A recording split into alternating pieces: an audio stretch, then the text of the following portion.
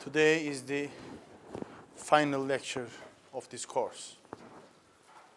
And it is really a day that puts together many things you learn since the beginning of this lecture. Okay, so we will cover quite a bit of subjects. First, we will talk about, we will complete the proof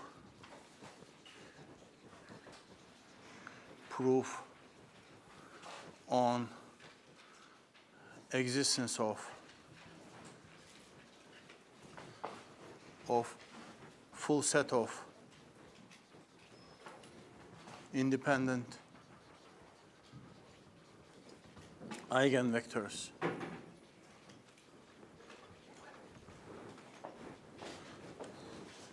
when lambda i's are all distinct. We started this, but we could not complete it. We ran out of time, so we will go over it quickly. Then we'll talk about symmetric matrices.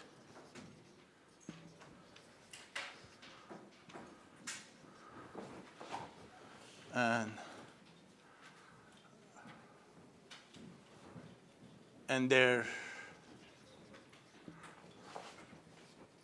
eigenvalues.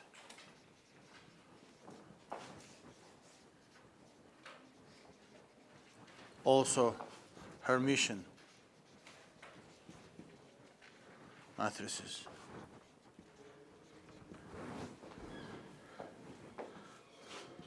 And then we will talk about positive definiteness. Definite. And the last one will be singular value decomposition.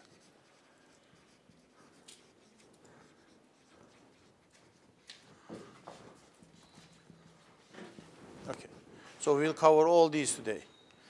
And these are very important topics. These are really the fruits of linear algebra.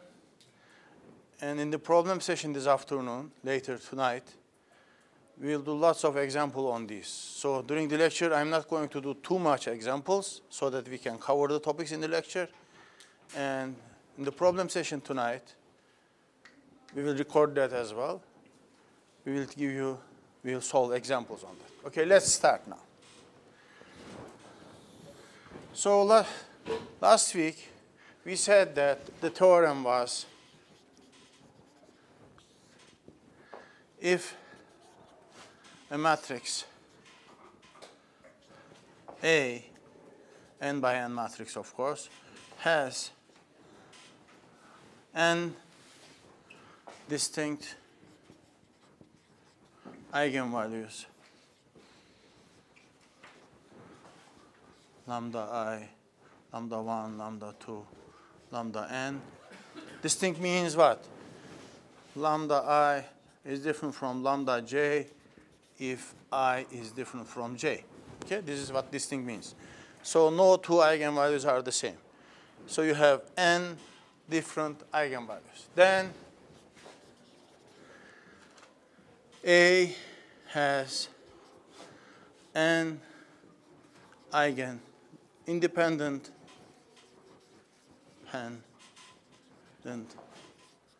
eigenvectors. Okay. So let's prove it here. Remember that independence was defined like this.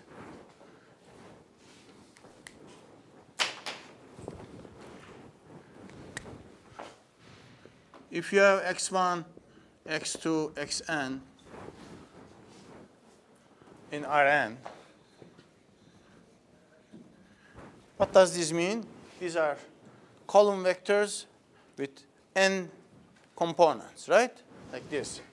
So this is like alpha 1, alpha n. So it has n components. That's what it means. So independent means that this equation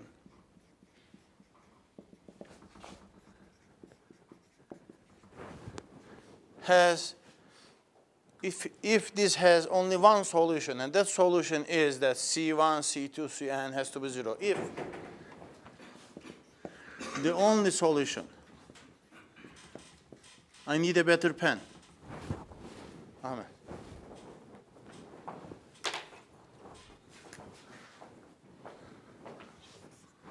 This doesn't write too. Okay.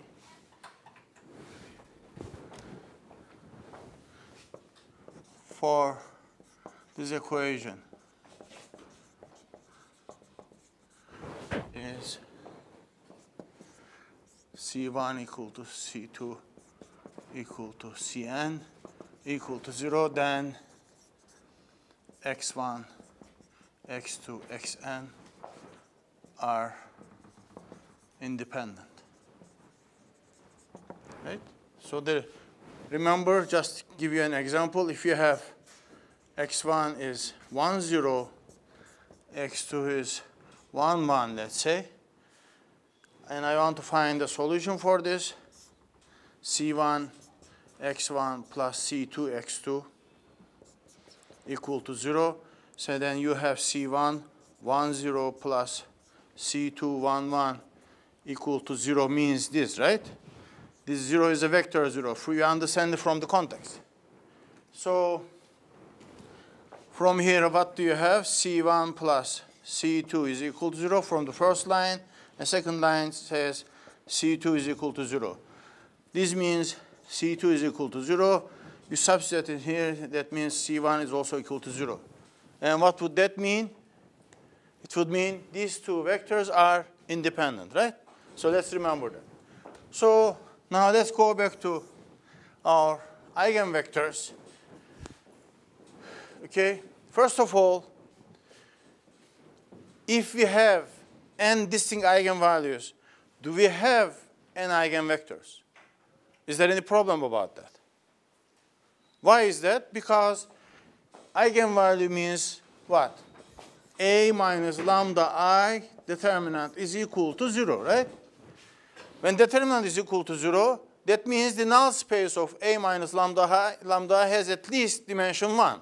Therefore, you can find one vector. If it has dimension 1, then you can find one vector that spans the null space, one-dimensional null space, at least one. But we are saying they are distinct. Therefore, for every lambda I,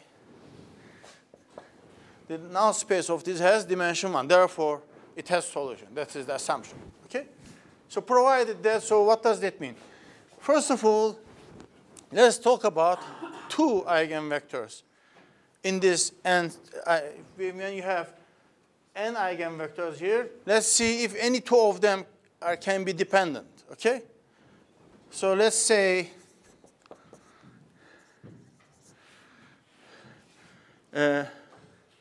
any pair of eigenvectors in the set is x1 and x2.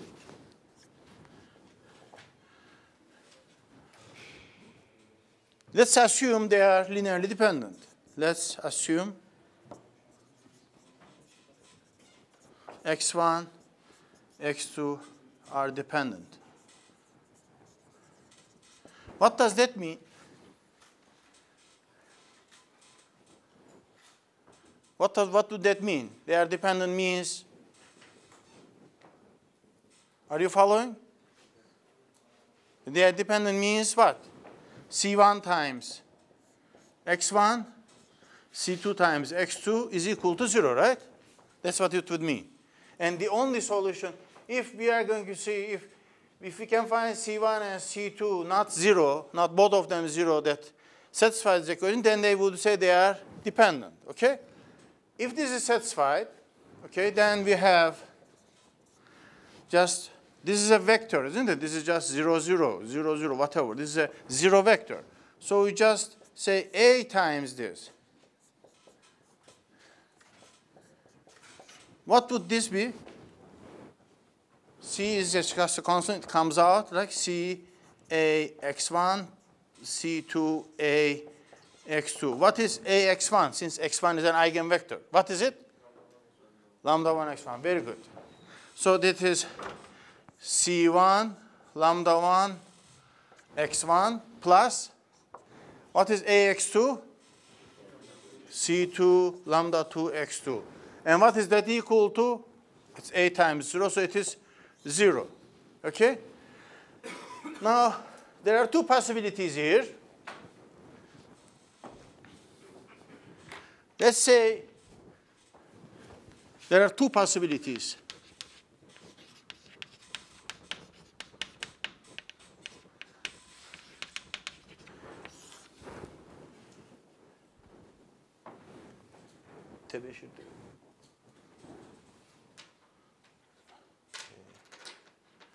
Need white chalk. Let's say lambda 1 is different from 0. Okay? Let lambda 1 equal to 0. If lambda 1 is equal to 0, then what do you have here?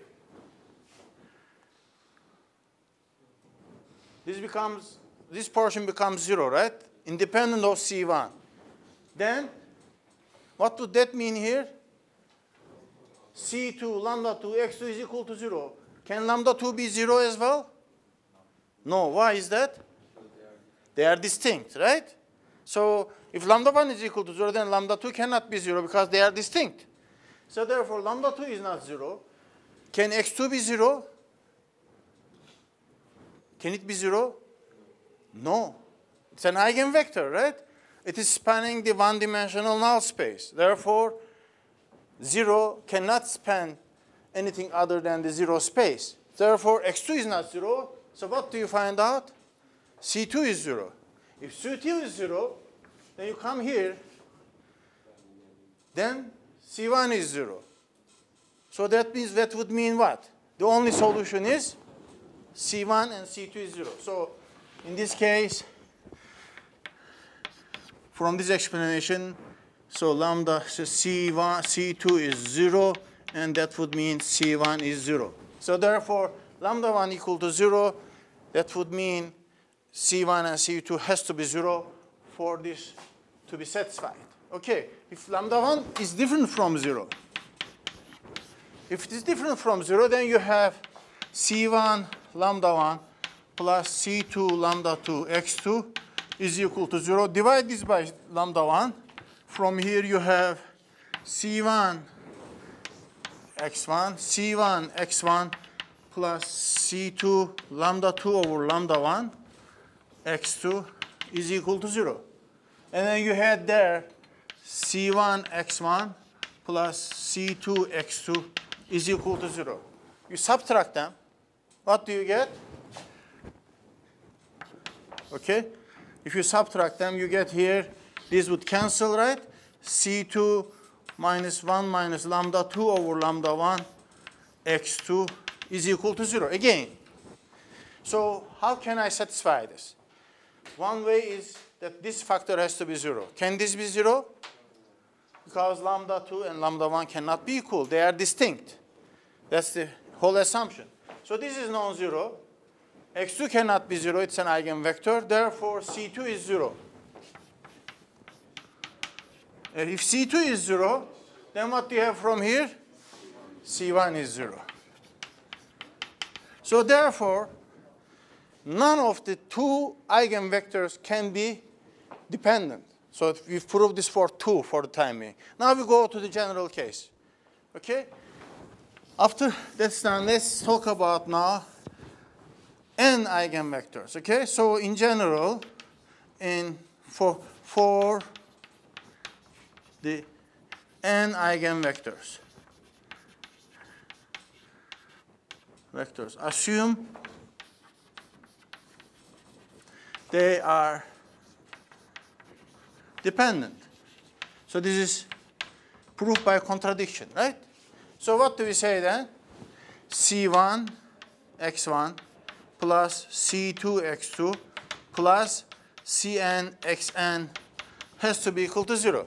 Again, we do the same trick.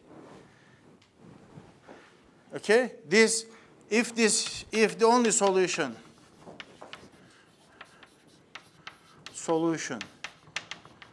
is C1 equal to C2 equal to Cn equal to 0, then x1, x2, xn are linearly dependent. Okay, if this is the case, let me just multiply this with A, both sides, right? So this becomes what? C1 lambda 1 x1 plus C2 lambda 2 x2 Cn lambda n xn is equal to 0. So assume, so there are again two cases like that, right? If lambda 1 is equal to 0, what happens? Then that would mean C2 lambda 2 x2 Cn lambda n xn is equal to 0. And what would that mean? Somebody tell me, what does this mean if this is satisfied? These are dependent. If this is satisfied, and if lambda 1 is equal to 0, that would mean none of the other lambdas are not 0. Therefore, x2, x3, xn are dependent. Okay? If they are dependent,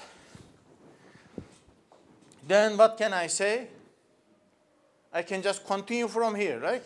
Then I can continue. So I can say that if these are dependent, then I can write, let me call this alpha 2 x2 alpha n xn. So that would mean these are equal to 0, of course.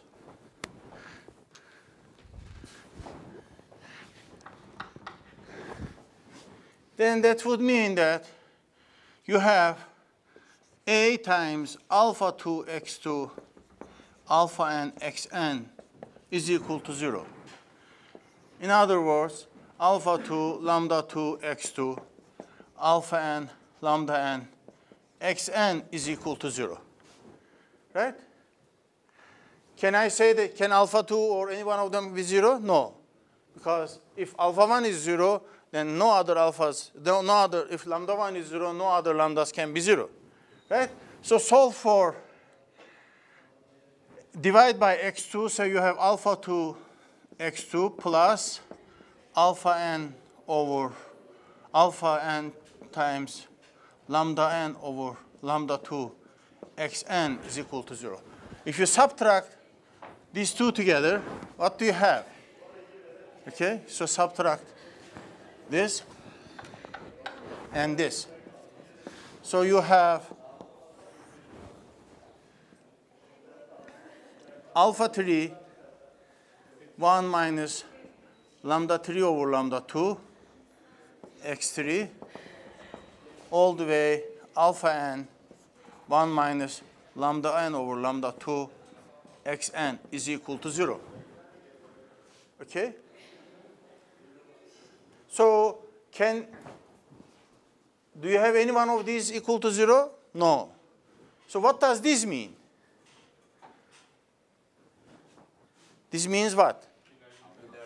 So x3, xn are linearly dependent, right? So you would go all the way like this, right? We would do the same thing over and over and over. In the end, what are we going to have?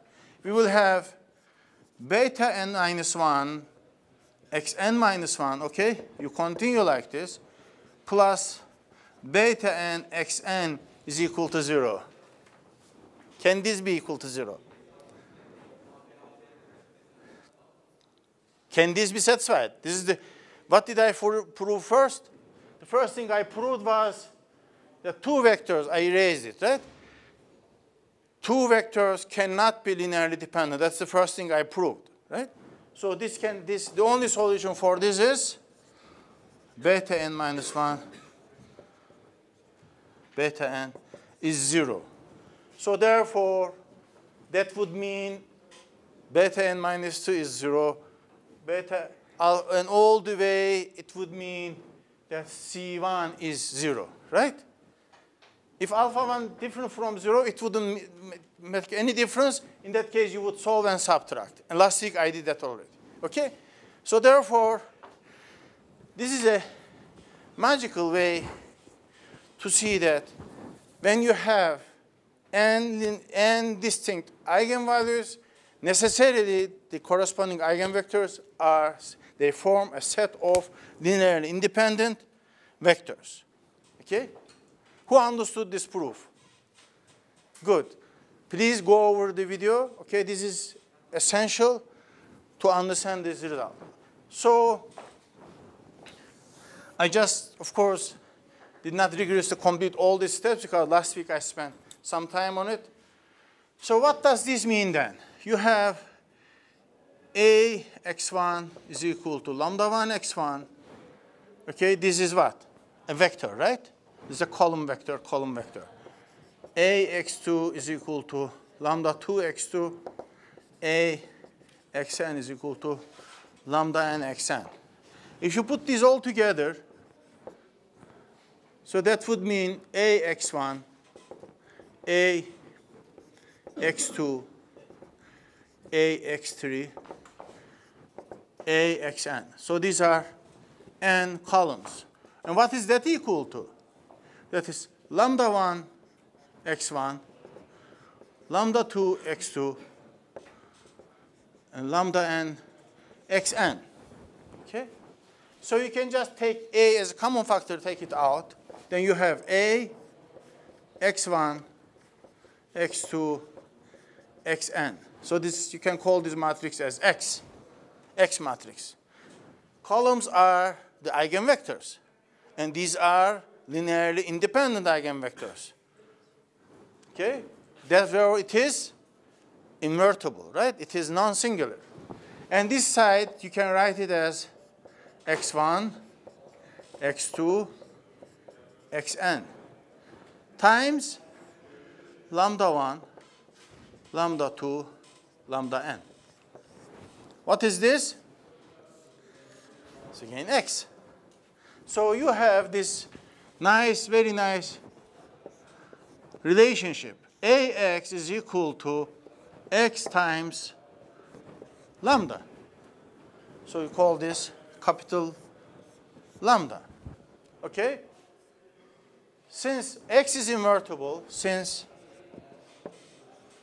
x has independent columns, of course, I like it more when I say linearly independent, but again, you understand what I mean. Independent columns, x inverse exists. Hence, you have x inverse Ax is equal to lambda. So this is called a similarity transformation.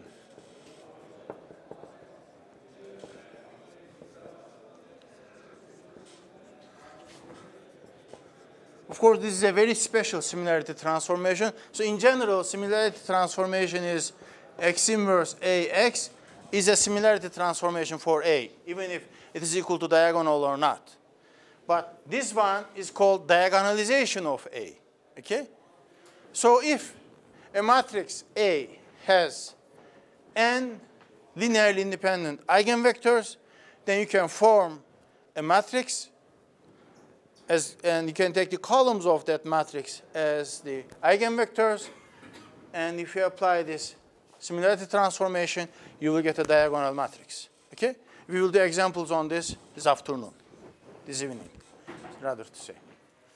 Okay? Any questions so far? So we are done with the first topic.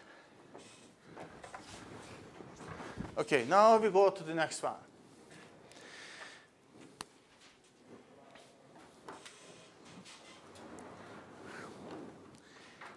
Now, what is a symmetric matrix? Think of this matrix, for example, 1, minus 2, minus 2, 5.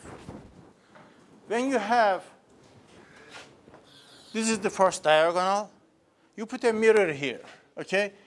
if all the elements are symmetric with respect to the first diagonal, and they are the same, we call that a symmetric matrix. This is symmetric. So A is a symmetric matrix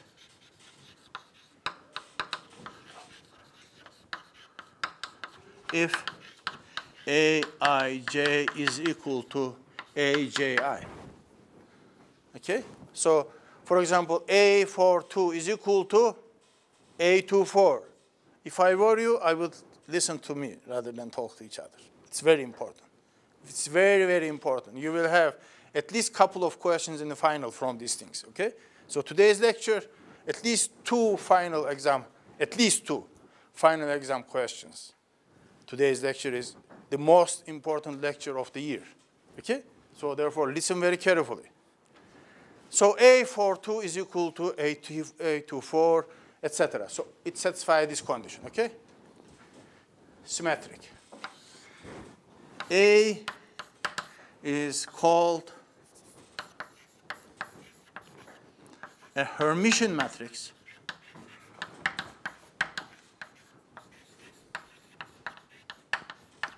if A transpose conjugate is equal to A. So this is more general case. If A happens to have complex numbers as its elements, then Hermitian means you take complex conjugate of each element and take transpose of it. Example, A is equal to 0, 1, 1 minus I, 2. What should I have here for this to be Hermitian? 1? 1 plus I. Yes. Okay? Is Hermitian. How about this?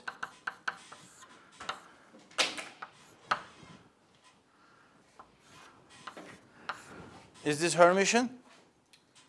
No, it's just a complex matrix, ordinary complex matrix. How about this? Is this Hermitian? No, it has to have minus I, right? So you understand. So I'm not going to prove for symmetric matrices. I will prove it for Hermitian matrices because it also includes, a Hermitian matrix is also symmetric matrix when A is real, right? If A is real, complex conjugate doesn't mean anything additional. It means just every element is real means complex conjugate of a real element is itself. So therefore, I will talk about that. Okay. So this again has very nice, beautiful properties.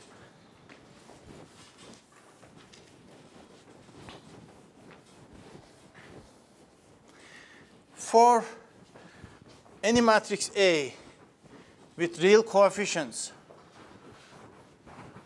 do you have any guarantee that the eigenvalues will be real? For real matrices, can we say that the eigenvalues are real? Can we say that? No, right? We gave example. So a real matrix can have complex eigenvalues. But what do we know is that they are complex conjugates. So if you have a complex number as eigenvalue, then complex conjugate of that also is an eigenvalue if it has real coefficients. Okay. Now the first thing we will prove is that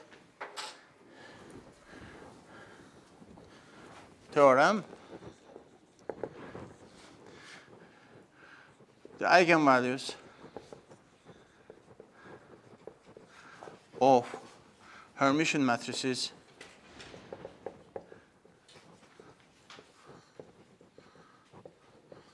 are real. So even if it has complex coefficients, if it is Hermitian, it is guaranteed to have real eigenvalues. Okay? It has very simple and nice proof, so let's prove it. So x is an eigenvalue of A, means Ax is equal to lambda x. Hermitian or not, this is what it means, right? Let's take star of this. Star means take transpose plus complex conjugate.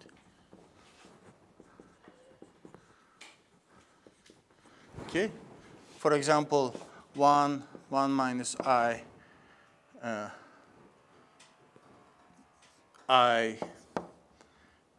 2 minus 2 plus I star means 1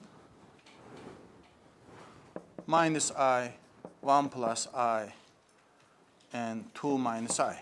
Of course, this is not Hermitian, right? Star operation means take transpose and replace I by minus I.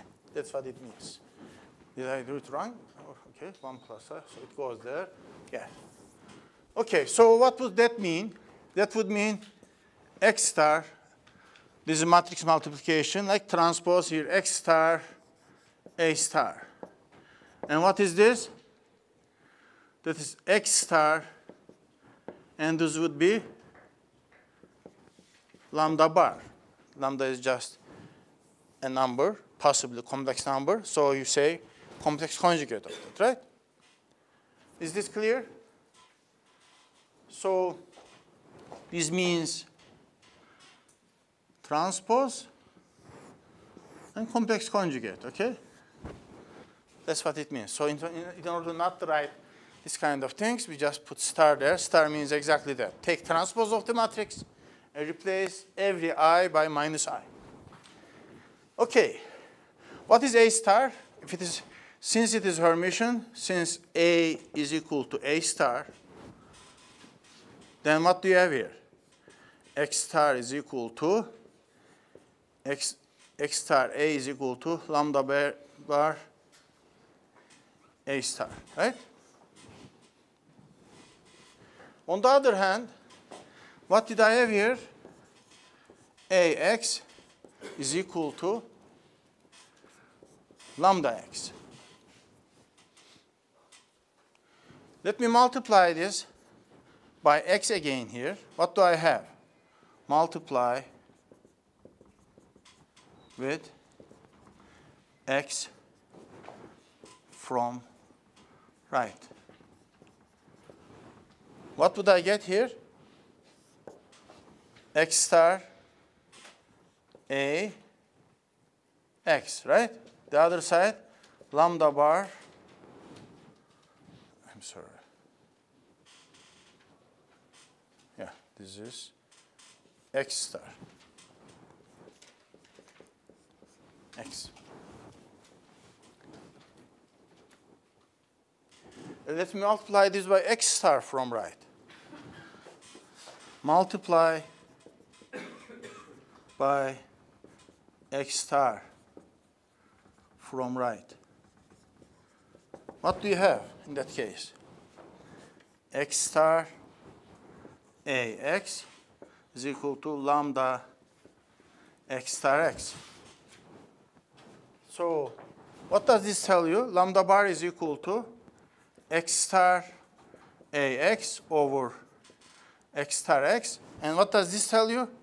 Lambda is equal to x star AX over x star x. What does this tell you? Lambda is equal to lambda bar.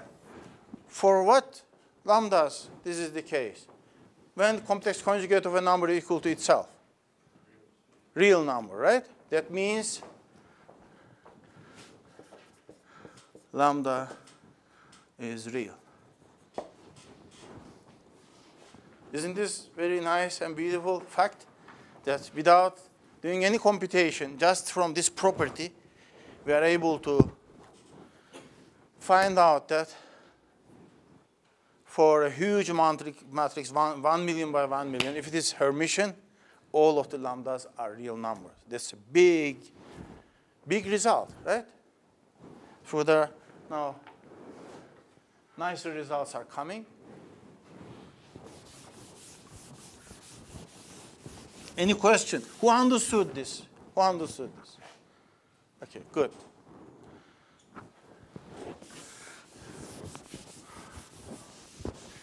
If you have any question, please stop me. Yes. Sure. Okay. We start from Ax is equal to lambda x, right? This is definition of x being an eigenvector and lambda being an eigenvalue, right? If we are saying that we will use this definition of the eigenvector and eigenvalue and the fact that A is Hermitian. So this is just a simple trick here. You just take star of both sides, okay? So Ax, what is the star of this? A is a matrix, X is a matrix, A times B transpose is in the reverse order multiplication of transposes, right? Star also tells us that you should take complex conjugate of each number. So therefore, X star, A star. So Ax star means X star A. The right-hand side would be, again, X would be X star, right? So it was a row, it was a column vector, it will be now a row vector, right? It will lie down now. It was standing up, it will lie down. And this lambda is just a scalar. You just take complex conjugate of it. Since it's not a matrix, there is no transpose of it. So therefore, from here you have X star, A star equal to lambda bar X star. Here Hermitian comes into the picture. Since A star is equal to A, what do you have? X star A is equal to lambda bar X star, right? We didn't do anything. On the other hand, now we go back. Since Ax is equal to lambda x, now let's multiply this by X star. So this is a column vector, right? Now first we did this, right? So let's continue from here. So you have a column vector equal to a column vector. A row vector, I'm sorry. It's a row, it's laid down, right? It's a row vector is equal to a row vector. These are equal. So we multiply them with x, a column vector. The result is a number, right? If you multiply a row vector by a column vector, it's inner product, isn't it? Inner product is a scalar number. So that would mean X star Ax equal to lambda bar X star X. So this gives you one equation, and this from here you can solve for lambda bar. Lambda bar is equal to X star Ax divided by X star X. On the other hand, since Ax is equal to lambda x, multiply this by X star from left. What do you have? X star Ax, lambda X star X. Lambda is just a constant, right? So this tells you lambda is equal to X star Ax, but these are the same thing, isn't it? Therefore, these are the same thing. They are equal. Since they are equal, these two are equal, right? So lambda is equal to lambda bar, and that means lambda is real. It does not have an imaginary part, right? You understood it now? Who else understood it now? Who understood this proof? This is simplest proof you can have, okay? Okay, now there is even a more beautiful theorem. It says that, theorem 2. If for an Hermitian matrix, for a Hermitian matrix,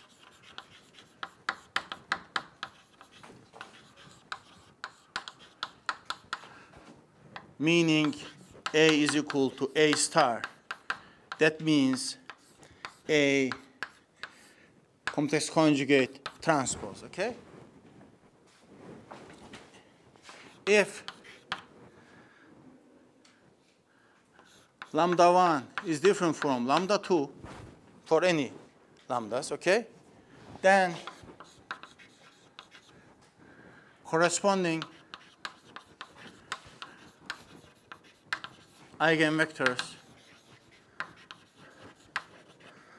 are orthogonal. Okay? Proof.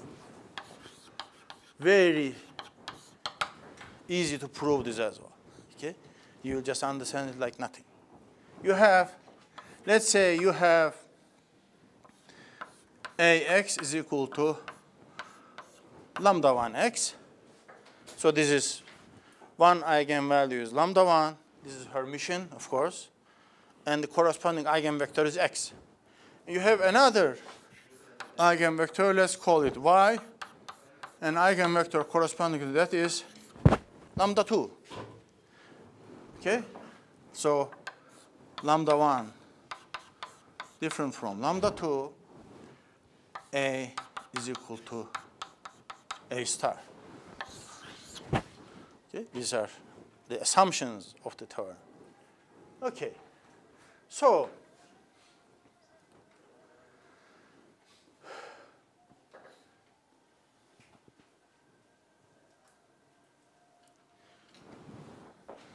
let's multiply this by y star. Okay? What do you have then? Y star is equal to a x lambda 1 y star x, right? And let's do another thing. Let's take transpose of this. Okay? So this is from here. And from here, I take star of this, okay? Transpose conjugate. What do I have? Y star a star is equal to y star times lambda 2. I am not writing lambda 2 bar. Why? Because we already proved that it is real, right? It's a Hermitian matrix, therefore lambdas are real. Okay? So what do I do now? You learn the trick now, right? You multiply this with x.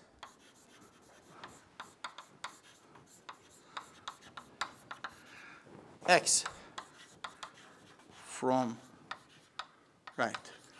So what do you have? Y star a star x is equal to lambda 2 y star x. What is a star x? What is a star? A, right? So this is equal to, since a star is equal to a, we have y star ax is equal to lambda 2 y star x. And what was this? You have here y star ax is equal to lambda 1 y star x. So you subtract them, okay? What do you have? 0 is equal to lambda 1 minus lambda 2 times y star x. When can this be 0? If lambda 1 is equal to lambda 2, but we said they are distinct. So then what do you have? Y star x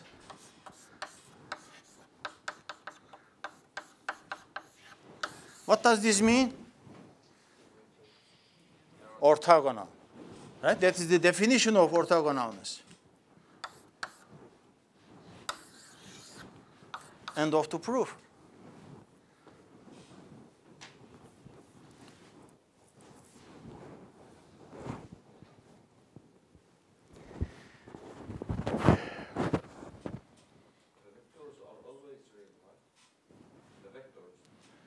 The vectors are not always real. Yes, that's a good question. Vectors are real if it is a real symmetric matrix. Okay? The eigenvalues are always real. So vectors do not have to be real. Okay? So eigenvalues are always real if it is Hermitian. If the matrix is real and it is symmetric, then the eigenvectors are also real. Okay? Of course, eigenvalues are real. We already proved that. Okay. Let me do an example on this.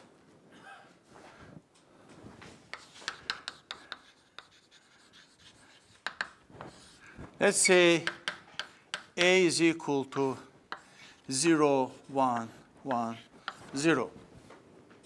Is this a Hermitian matrix? Is it a Hermitian matrix? Yes. It's more than that. It is real symmetric matrix. Therefore, it is It is a symmetric matrix. On top of it, of course, it is a subset of Hermitian matrices. Okay, so what do we know? The eigenvalues are real, right? Okay, so therefore, let's find the eigenvalues. A minus lambda I determinant has to be equal to 0. That's how we find the eigenvalues, right? So what is that? So A 0, 1, 1, 0 minus 1, 0, 0, 1 times lambda has to be equal to 0. So this means minus lambda 1, 1 minus lambda has to be equal to 0, right? And what is the determinant here? Lambda square minus 1 is equal to 0. This is the determinant. So when is the determinant equal to 0? Lambda square is equal to 1. Lambda 1, 2 is equal to minus plus 1. Okay? So we have now the eigenvalues. Yes, they are real. One of them is plus 1, one of them is minus 1. If I gave you this matrix and I told you that one of them is plus 1, can you find the other one without any computation at all? Trace. What is the trace equal to? We proved that last class. Sum of the eigenvalues, right? So since this trace is equal to 0, lambda 1, if lambda 1 is equal to 1, then the other one has to be minus 1, so they add up to 0. So therefore, okay, so let's find the eigenvectors. Eigenvectors are what? These are the vectors that span the null space of A minus lambda I for lambda is equal to lambda 1. Okay? You find X. So you substitute lambda equal to lambda 1 in A minus lambda I. Then what do you have? That is it a singular or non-singular matrix? For lambda equal to lambda 1, A minus lambda I. Is it singular or non-singular? Singular, right? That's the whole thing. That's how we calculated the determinant, and we want to make sure that the determinant is 0. Therefore, it means it's singular. Okay, so therefore, it is, so minus lambda, 1, 1, minus lambda, substitute lambda equal to 1, okay? That is equal to minus 1, 1, 1, minus 1. So this is supposed to be singular, okay? This is A minus lambda 1 I. Okay. X. So this X is now, since I have two distinct eigenvalues, I know that the null space has one dimension, right? So singularity is just one-dimensional singular. Therefore, null space has dimension 1. Okay, so that's equal to minus 1, 1, 1 minus 1. So x1, x2 equal to 0, 0. So can you just tell me x1 and x2 here? Just 1, 1, right? So if you add these two columns, you get 0. So eigenvector corresponding to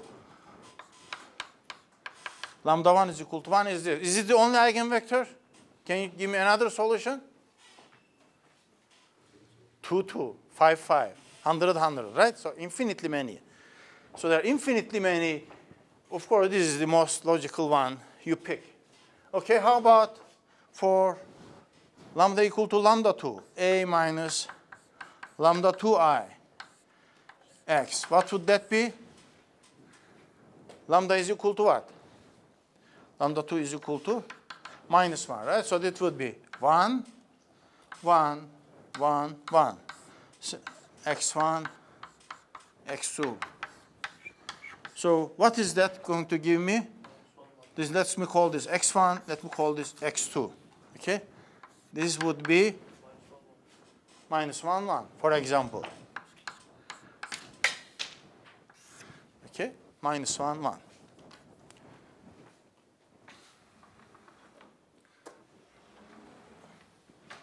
Let's pick the fruits of this even more. Okay. As you see, they are now real. I will also do a complex example. Okay, so you have 0, 1, 1, 0 is equal to times 1, 1, right? And minus 1, 1 is equal to 1, 1 minus 1, 1 times, what is this? That is 1. So this is satisfied, right? So this is A. This is X. This is X. And this is lambda. Of course, I can take this X here by taking X inverse is what? X inverse is equal to determinant of this is what? 1 minus minus 1, so it's plus 1, so 1 over 2. What do I do here? Exchange this, interchange that, and this change the sign of these.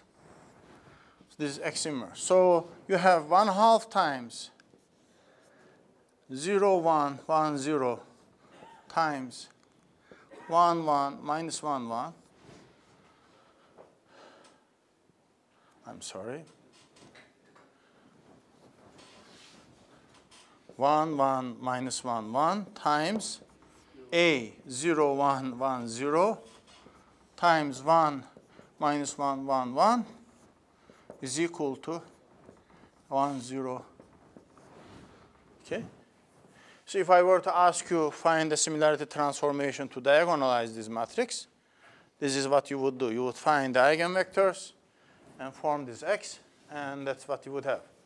Of course, we observe something here. We didn't need to do this, right? This is orthogonal. The columns of, didn't we prove that? When lambda 1 is not equal to lambda 2, then the columns are orthogonal. So are they orthogonal? Yes. You multiply them, you get 0. Therefore, how do you find the inverse of it? You just take transpose of it, even if it is 10-dimensional. You just take transpose of it and divide it by the determinant. Of course, to avoid determinant, what do? You make the columns as orthonormal. So you normalize each column so that they have norm equal to 1. In that case, it's just inverse of it would be equal to its transpose. Okay. Another way to write this would be, okay, you have X inverse AX is equal to lambda, right? A is equal to X lambda X inverse. So you have this relationship. You can write A as a similarity transformation on lambda, or lambda a similarity transformation of X. Okay. So if I want to compute, for example, A square, I could do one thing. I could just keep multiplying this. Or what can I do? I can just use this eigenvalue decomposition of the matrix. Like this would be, of course, since it is Hermitian, I can further go ahead and say, and if I normalize this, I can say X star for Hermitian matrices, right? So A square is what? A times A. So that would mean X, this is A, this is also A, isn't it? So when you look at here, X inverse X is identity. That gives you X. That would mean X, right? So if I want to compute A to the 100, what would this be? Can you tell me the result? A to the 100 would be what? Ibrahim, what would that be? Anybody? X? Lambda to the 100? X inverse. If Hermitian, then A to the 100 is just X. How about the eigenvectors? Eigenvectors, so we can say the following. To be very careful, okay? I will give you an example. Every eigenvector of A is an eigenvector of A squared, right? Or A cubed. Can you say the other way around? You cannot. I will give you an example, okay? Be careful. So eigenvalues are related. So if I were to ask you this, you would do this, right? You would say that eigenvectors of A are eigenvectors of A to the 100. They don't change. Okay, eigenvalues are related as such. Since it is a diagonal matrix, they are just the powers of the eigenvalues. But on the other hand, you cannot find the eigenvectors of this and say that they are eigenvectors of that as well. Okay? Now, I will just give you a small example here. Remember this very carefully, okay? So I have a vector matrix. What are the eigenvalues of this? Okay. Or I will make this 1 so that we don't get lost. Okay. 1, 1, 1, 1. Okay. So what are the eigenvalues? A minus lambda I determinant equal to 0. That means 1 minus lambda, 1, 0, 1 minus lambda is equal to 0, right? And that means 1 minus lambda square is equal to 0. That means lambda 1 and 2 is equal to 0. So you have an eigenvalue lambda equal to 0. It has multiplicity 2. 1. Yes. So 1 is an eigenvalue with multiplicity 2. Now we want to solve for the eigenvectors, right? So what do you do for that? So A minus lambda 1I is equal to 1 minus 1. 1, 0, 1 minus 1. So what is that equal to? 0, 1, 0, 0. Okay, you want to find the eigenvectors?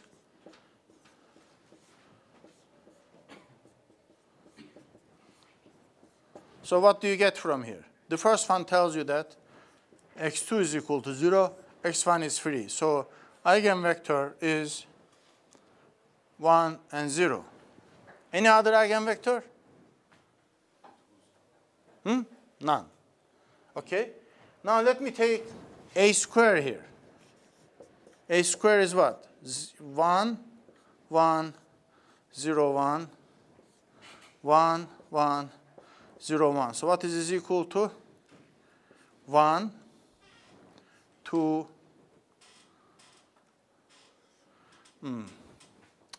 it was going to be 0. Okay? Let me see what happens to this. 1, 2, so this is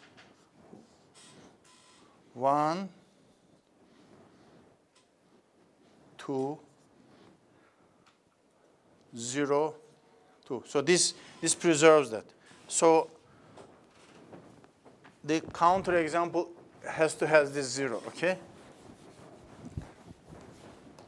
If A is 0, 1, 0, 0, A square is what? So what is this equal to? 0, 0, 0, 0, okay? So this is called nilpotent matrix. Score of it is 0, okay? So this would have, these two matrices, this has lambda 1 equal to 0, lambda 2 equal to 0, right? This has also lambda 1 equal to 0, lambda 2 equal to 0. But what are the eigenvectors of this? Eigenvectors of A square. What are they? Are any vector in R2 is an eigenvector. This has only one eigenvector, right? It has only that kind of eigenvector. So, of course, the eigenvector of this is, of course, eigenvector of that. There is no change in that one. But you cannot say the same thing the other way around. Okay? But for Hermitian, you can. In Hermitian case, it doesn't change. It's again another beautiful problem. Of course, Hermitian is very well structured. Now, what do we also need to, there is one question you should ask. We talked about Hermitian matrices. We said that the eigenvalues are real. Whether it is complex or not, they are real, right? And we said if two eigenvalues are distinct, then corresponding eigenvectors are orthogonal. That's also we proved that. What is left? Another beautiful property is that for Hermitian matrices, you always have n linearly independent eigenvectors, and they are orthogonal. They can be selected as orthogonal. What I mean is the following, okay? So theorem, and I'm not going to prove this because it's going to take the rest of today. So we have other fishes to fry. So we cannot spend all of the time on that. Okay? So theorem, if A is a Hermitian matrix,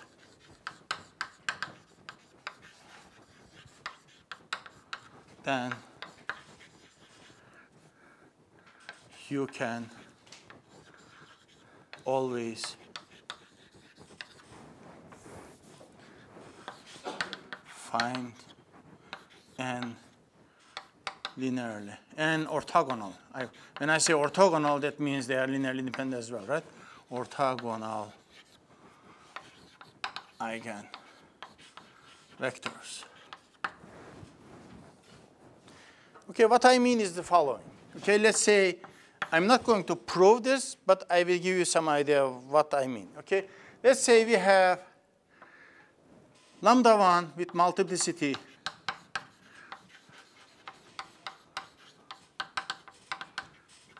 three and lambda 2 with multiplicity 4.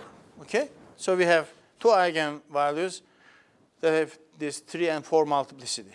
So what we know is that the null space of, for this case, A minus lambda 1I, the null space will have dimension what? Has dimension what? 3, right? So it is spanned by 3 linearly independent vectors. And all these vectors are eigenvectors of A. Okay? Do they have to be orthogonal with respect to each other? No. It's just a subspace, isn't it? It's a subspace. It is null space of A minus lambda 1I. But you can always select them as orthogonal within them as a set of 3 vectors. You can always find infinitely many set of 3 vectors that they are orthogonal to each other, isn't it?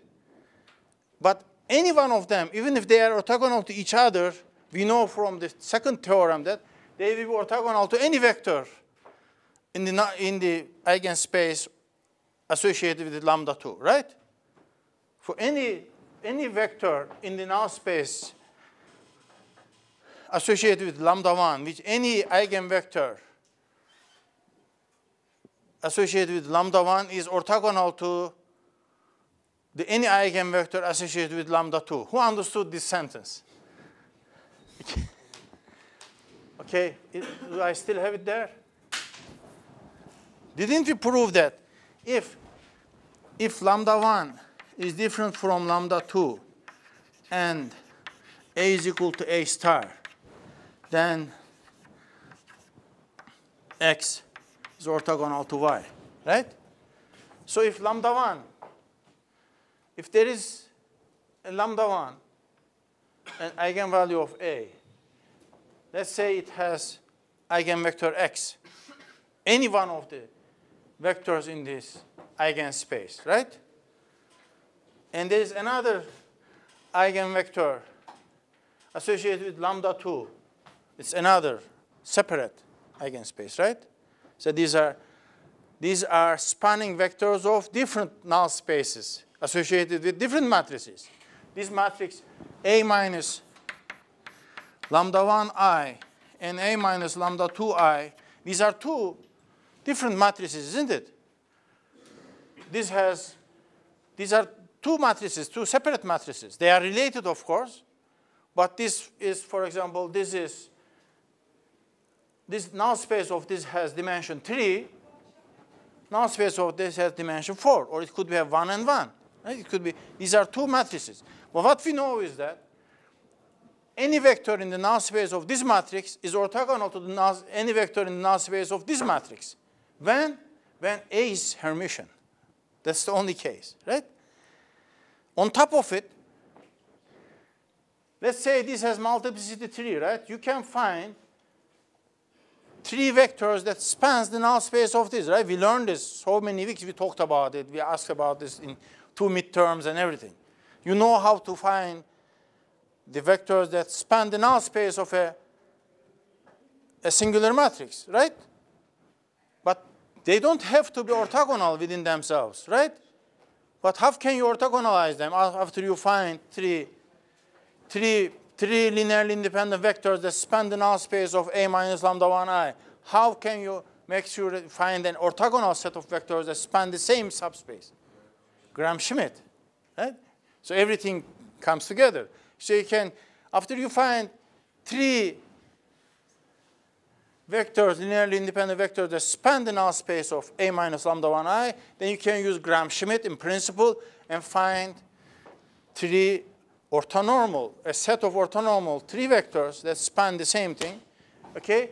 You know that whichever one you take from them, they will be orthogonal to the subspace. And you can do the same thing for this null space and every other one, okay? So proving this will take a bit of time, and I have to talk about other things as well. So I thought about it, but I decided that it's better I leave it for you something to read, but I'm not going to ask you to prove it, of course, since I didn't show it to you, okay? I promised that I was going to do a complex example as well. Now let me do that one. I will again take a very simple example. Okay, I minus I 0. So A is equal to A star, right? How do I know that? Just take A transpose is equal to 0 minus I 0.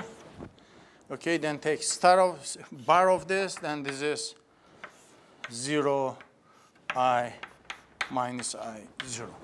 Okay, so it's Hermitian. So we know that the eigenvalues are real, and etc. Okay, let's continue now. So let's find the eigenvectors, eigenvalues and eigenvectors A minus lambda I has to be equal to 0. That means lambda I minus lambda has to be equal to 0. Okay, what is that? Lambda square minus I times I equal to 0. What is that?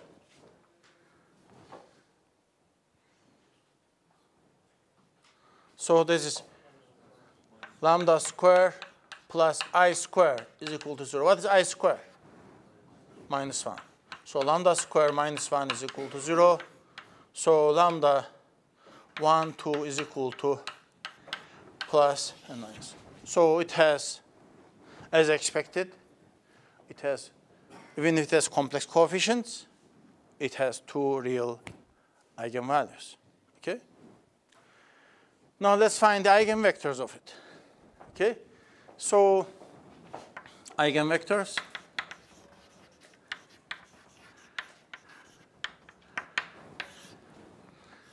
A minus lambda 1 I, okay, is equal to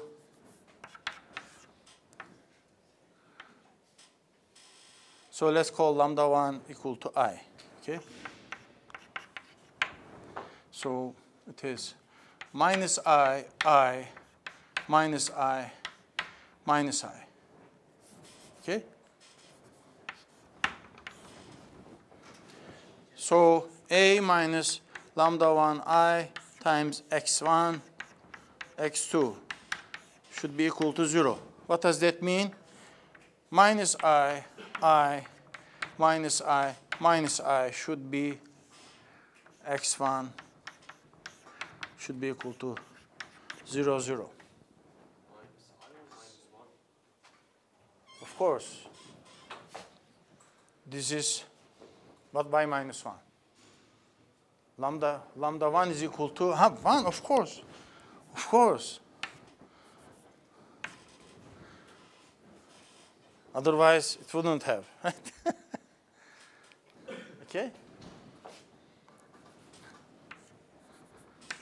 Yes. So, what does this mean? Tell me a solution for this. So, this is minus x1 plus I times x2 is equal to 0. The other one gives you minus I times x1 minus x2 is equal to 0. Okay? What is the solution for this? This tells you x1 should be equal to I x2. Substitute in here. What do you have?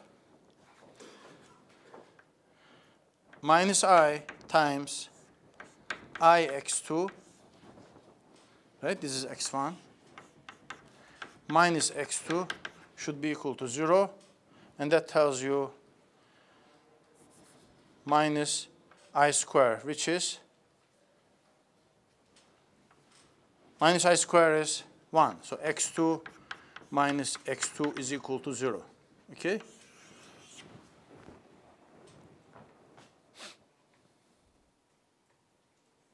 So this is satisfied for all x2, right?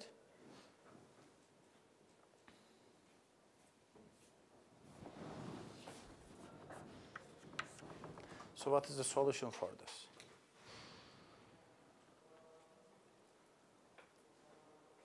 Let's make a break, and we are all tired, so after 5 minutes, let's continue. Okay, let's continue. So we stopped here. So basically, what we found is x1 is equal to ix2, and there is no condition x. It is second. So that means we just take x2 as 1, free variable, and x1 is I. So this is the eigenvector is I and 1. So what was the question? Remember, are the eigenvectors real? Who asked this question? In a Hermitian matrix, so eigenvectors do not have to be completely real, right? So even if eigenvalues are real, the eigenvectors can be complex. So one eigenvector we found here, so x2, second equation is satisfied. x1 is equal to ix2, so I take x2 is free variable, take it 1, and the x1 is just I. So I and 1. And the other eigenvector would be a minus lambda 2 I, that is equal to minus 1 I minus minus 1. So that is 1 I minus I and 1. So a minus lambda 2I times x1, x2 is equal to 1I minus I, 1 times x1, x2 equal to 0, 0. So that gives us x1 plus ix2 equal to 0 minus ix1 plus x2 equal to 0. And that would give you x is equal to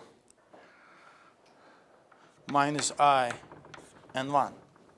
Okay? So you have two eigenvectors. Since the matrix is complex, eigenvectors can be complex, and eigenvalues are, of course, real. Any question on this one? Okay, we didn't do any mistake here. Okay, so the second equation didn't give us any condition. X2 cancels x2. X2 is free variable. Take it 1, and just I and 1 is the eigenvector, and the other one is minus I. Okay. The question was, please ask it again. Yes. Why x inverse equals x star? Okay. That's the theorem we just wrote here.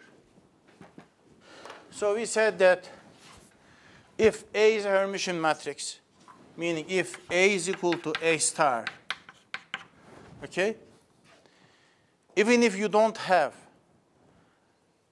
distinct eigenvalues, you can have always n linearly independent eigenvectors. On top of it, they are orthonormal. Okay? So if A star, then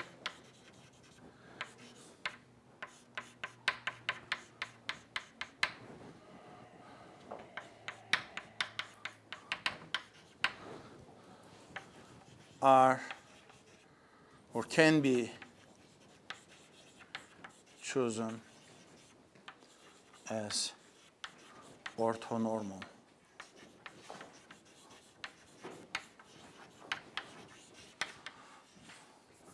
vectors. Okay, I tried to explain this. Said if the eigenvectors are for different eigenvalues, you necessarily have orthogonal eigenvectors. Okay, they are orthogonal. We proved that. If they are not distinct, then they are within a null space. You can always, using Gram-Schmidt algorithm, you can always find a set of orthonormal vectors. Therefore, for Hermitian matrices, you can talk about Ax is equal to x lambda, and x star x is equal to x star, and that's equal to identity. Okay? So this is, why do we say that? Because x is equal to u1, u2, un, ui star uj. You remember this, what this means, Kronecker symbol. This is equal to 1 when I is equal to j. It's equal to 0 otherwise. So norm of every vector is equal to 1. If you multiply inner product of any two vectors in this set, gives you 0, right? So this will necessarily give you that. Okay? For the example we did, so the x is, for the example, x is I and 1 and minus I and 1. Of course, is this an orthonormal set of vectors here? It is not, right? We have to divide each by its length. What is the length of this vector? So how do you, so if you have x is equal to I1, what do you say? It's x star x is equal to norm of x square, right? It's length square. So what would that be? That would be equal to x star x is equal to I minus I1, I1. That is equal to 1 plus 1, 2. Okay? So we have to divide this square root of 2. If you divide this by square root of 2, then this is an orthogonal matrix having orthonormal columns or rows, right? Rows are also orthonormal. So this x star x is what? This is supposed to be equal to identity, isn't it? So let's look at that. X star is this Hermitian, by the way? No, it doesn't have to be Hermitian, right? This is orthogonal. Orthogonal doesn't mean Hermitian. X star is minus I, this 1, I, and 1, times I minus I, 1, 1, and 1 over 2. So this is equal to minus I squared plus 1, which is 2. Minus I squared, which is minus 1, plus 1 is 0. This is I squared plus 1 is 0. And this is 1 minus I squared, it is 2. So it is identity. Okay?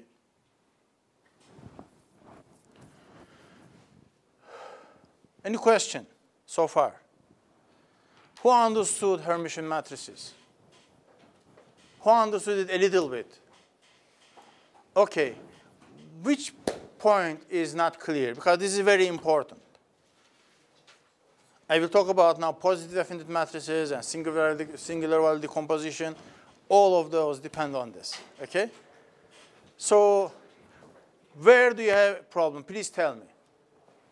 On eigenvalues and Hermitian matrices, symmetric matrices, where do you have some problem understanding anything? Please. This theorem. This theorem is very simple. It says that if a matrix is Hermitian, you can always find n eigenvectors, meaning for even if it has multiplicity, that these eigenvectors are orthonormal. All of them are orthonormal, okay? Can you say this in general for a general matrix? Meaning if it is not Hermitian, if I give you any matrix, can you say this? Can you forget about being orthonormal? Can you always guarantee that there are n eigenvectors? Of course not, right? The example we did here is 0, 1, 0, 0, right? It has just one eigenvector. It has two eigenvalues, but one eigenvector. But for Hermitian matrices, you are always guaranteed to have n linearly independent and on top of it, orthogonal eigenvectors. Okay? Even if you have all of them, even if all of them are equal, if all of them are equal, of course, what are the eigenvectors? Any vector, it's a good example, okay? It helps us. Identity matrix, is it a Hermitian matrix, identity matrix? It is the king of Hermitian matrices, right? It's the best Hermitian matrix you can have. It's just identity matrix. It's symmetric. It's everything. And all of the eigenvalues are equal to 1. Okay? What are the eigenvectors? Any vector is an eigenvector, right?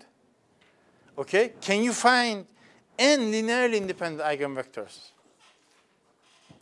Yes, you can. It's as a matter of fact, it is just 1, 0, 0, 0, 0, 1, 0, 0, the standard thing, right? Because it's equal to Rn. If the eigenspace is not n-dimensional, it's a subspace, then it's not that easy, right? Then you have to find the vectors that span that subspace. Then you have to construct, using the Gram-Schmidt, that number of orthonormal vectors spanning the same subspace, right? I think the confusion is there.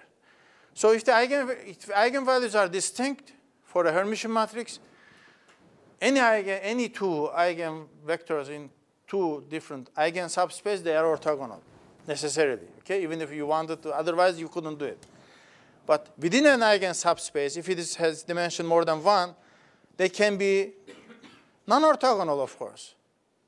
They will be linearly independent to be able to call them eigenvectors, separate eigenvectors. But they don't have to be orthogonal. So therefore, we have to find other eigenvectors spanning the same subspace, and they are so within that eigensubspace. Yes? I don't understand why we call the identity matrix as Hermitian? Okay, is transpose of it equal to itself? Then by definition, it's a Hermitian matrix. It has no elements that... It can be a very simple Hermitian matrix. It doesn't have to be. You see, real symmetric matrix is also a Hermitian matrix. It's a special case of it. So real numbers are also complex numbers with no imaginary part. Okay? 0. Okay? Who wants to explain this? Maybe with different sentences. This theorem. What am I talking about here? Okay, let me listen to who is going to volunteer to tell us what this theorem is saying?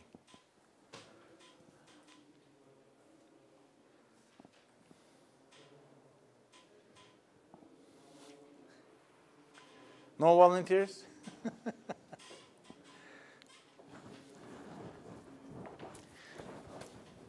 Yes. Okay. For real matrix, we find the eigenvectors, and they are not orthogonal. They are not orthogonal. Yes. If we apply Gramsci and obtain orthogonal vectors, then one that span the same space. Same null space. Yes. Uh-huh. They also the eigenvectors of that matrix. The question here, let's just very precisely define your question. What you are saying is that I have any matrix A, okay? Not necessarily Hermitian, not Hermitian even, okay? And I have an eigenvalue lambda 1 with multiplicity, let's say 2, just to make it more clear, okay? So I have 2 eigenvectors, okay, that span this eigenspace. What is that eigenspace? It is dimensional, 2-dimensional eigenspace associated with, of course, you can find 2 orthogonal eigenvectors within that thing. It doesn't mean they will be orthogonal with other subspaces, right? You cannot do that. You cannot also find, you cannot make, so these vectors that you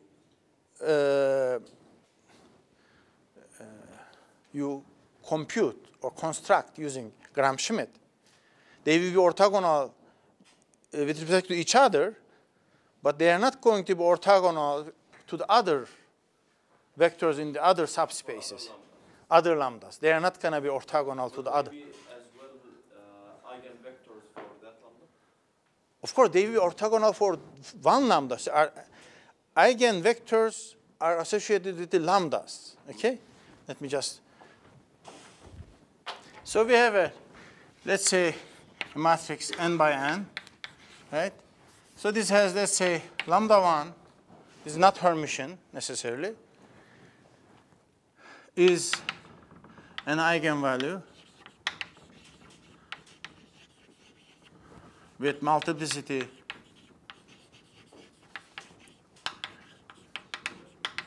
let's say 2, right?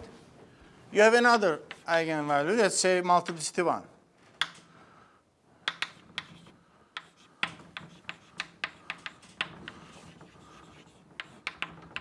Okay? Let's think of this. So what does this mean? This means that A minus lambda 1I, this matrix has a null space,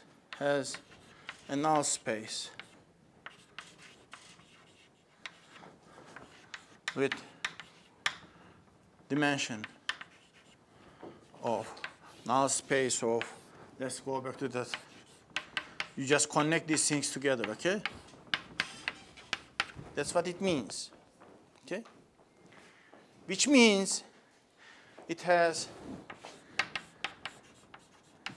2 linearly independent vectors spanning it. Okay? So you can find for any subspace, right? If I give you any 2 vectors and I tell you, if I give you any linear independent 2 vectors, what can you tell me? What is a subspace associated with those, with them? You take all possible linear combinations of those two vectors. What does that create? That creates not R2. That creates, that's not R2. It's a two-dimensional subspace of Rn. Okay, if it is an n, if it has n components, it's a two-dimensional, it's a surface, right? It's a surface in n-dimensional space. And it is defined by those two vectors. The question is, that Husni was asking, can I find two orthogonal vectors spanning the same subspace? The answer is yes, right? So you can find two orthogonal vectors spanning this exact same subspace using Gram-Schmidt. So you take one of them, scale it, and then you take the other one and subtract the projection of this to this previous vector and obtain an orthogonal vector to that, and that will span exact same subspace. Okay? Okay, but that doesn't tell you anything about that it's going to be orthogonal to this null space, the vectors that span the null space of this. Okay? They are going to be linearly independent. So any vector in this subspace will be linearly independent from this one. But it's not going to be necessarily orthogonal to any vector here. Okay? So these are going to be, you can construct it so that they are orthogonal.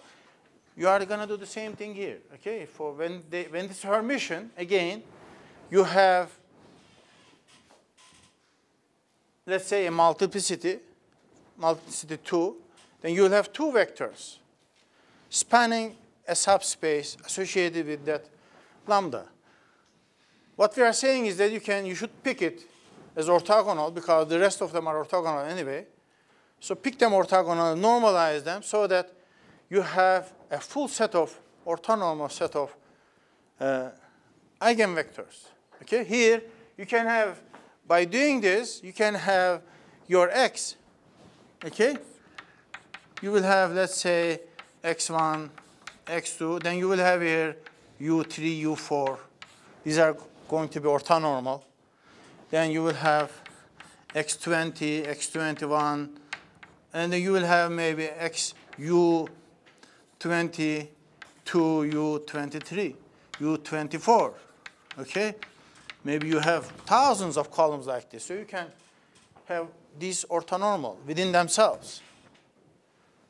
Okay? When it comes to how about we make all of these orthonormal?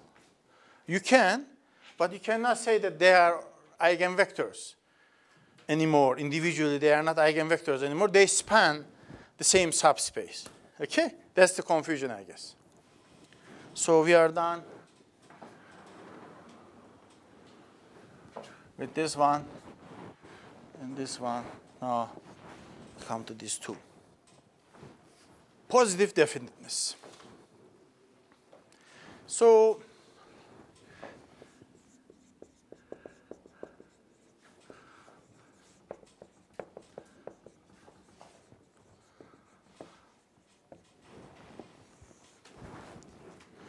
this is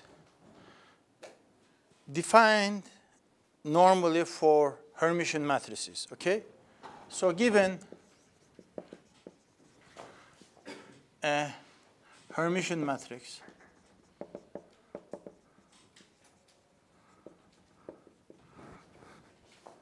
A is equal to A star, okay? Then A is called positive definite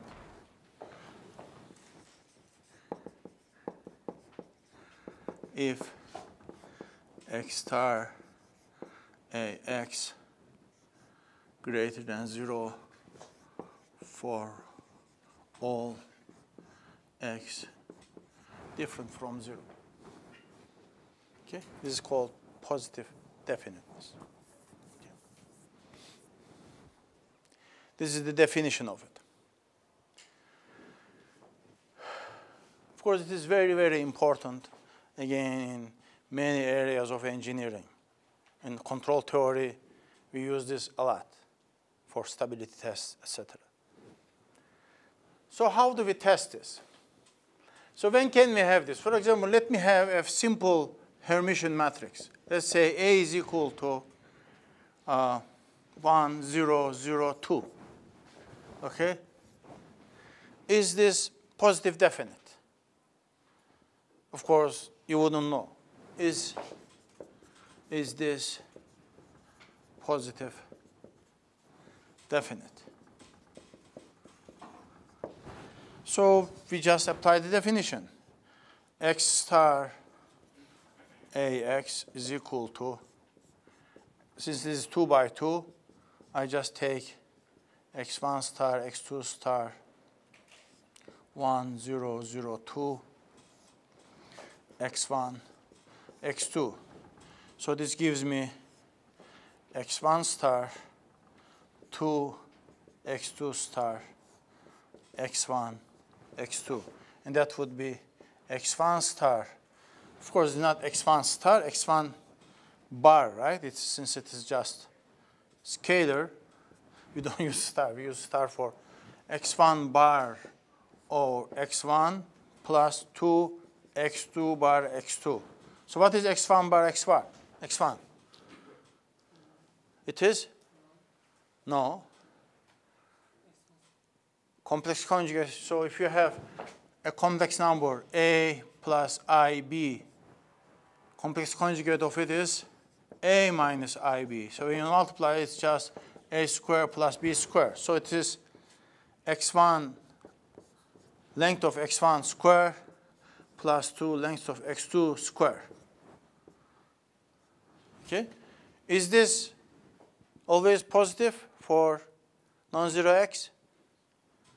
It is, right? This is greater than 0 if x is different from 0. So what do we say? This A is positive definite. Okay? How about, this is a very simple matrix. How about other matrices? Let's say I have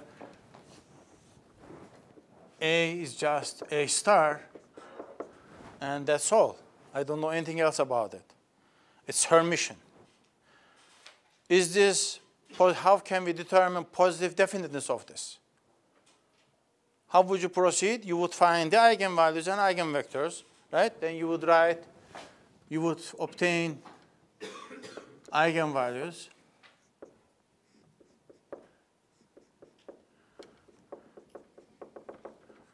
Then you would obtain A is equal to x lambda x star, right? For this, just stacking them together where x is x1, x2, xn. And these are orthonormal set of columns.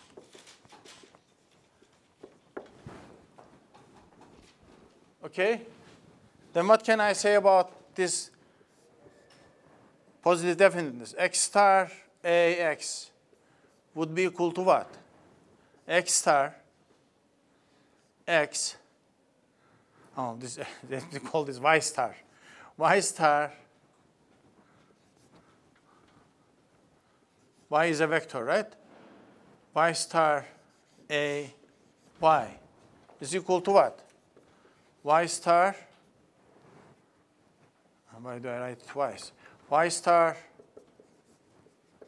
I use here now this, X, lambda, X star, and Y. Consider this now, okay? Let's call this Z. So what can I say? This is Z star, lambda, Z, isn't it? Who is following so far? Good, great. So Z is just a vector, a complex vector, Z1, Z2, Zn, isn't it? Please stop me when you don't understand.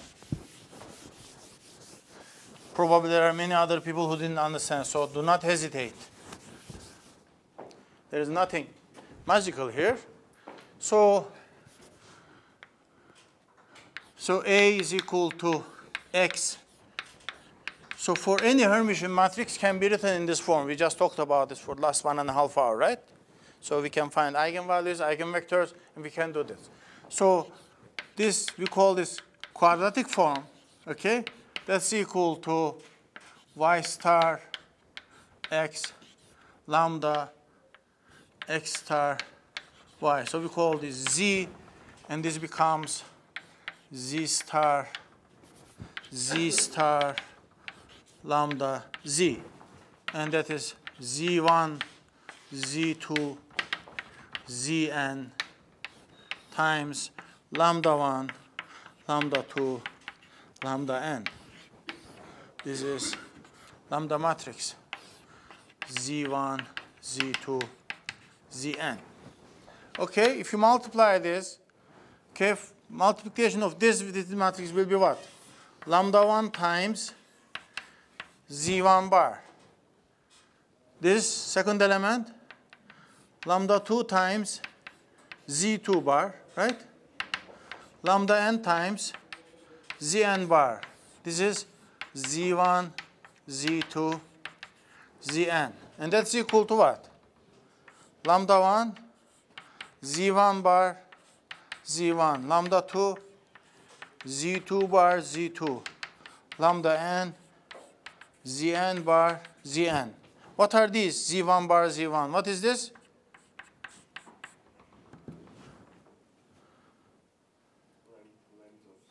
Exactly, length square, right? z1 length square. Lambda 2, z2 length square. Lambda n. Okay.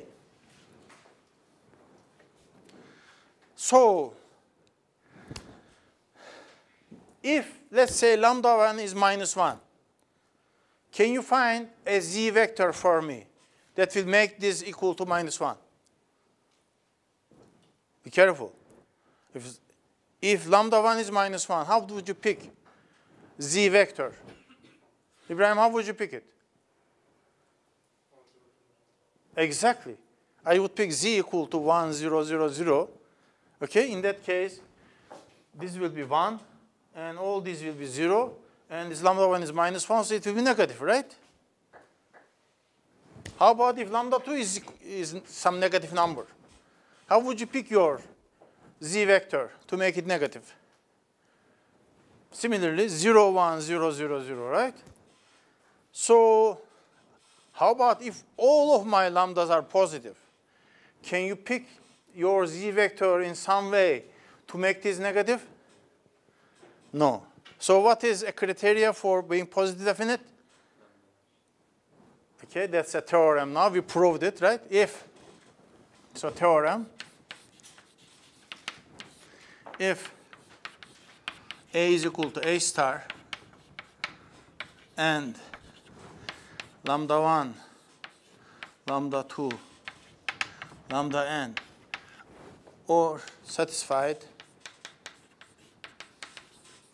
then A is positive definite. So that is definition.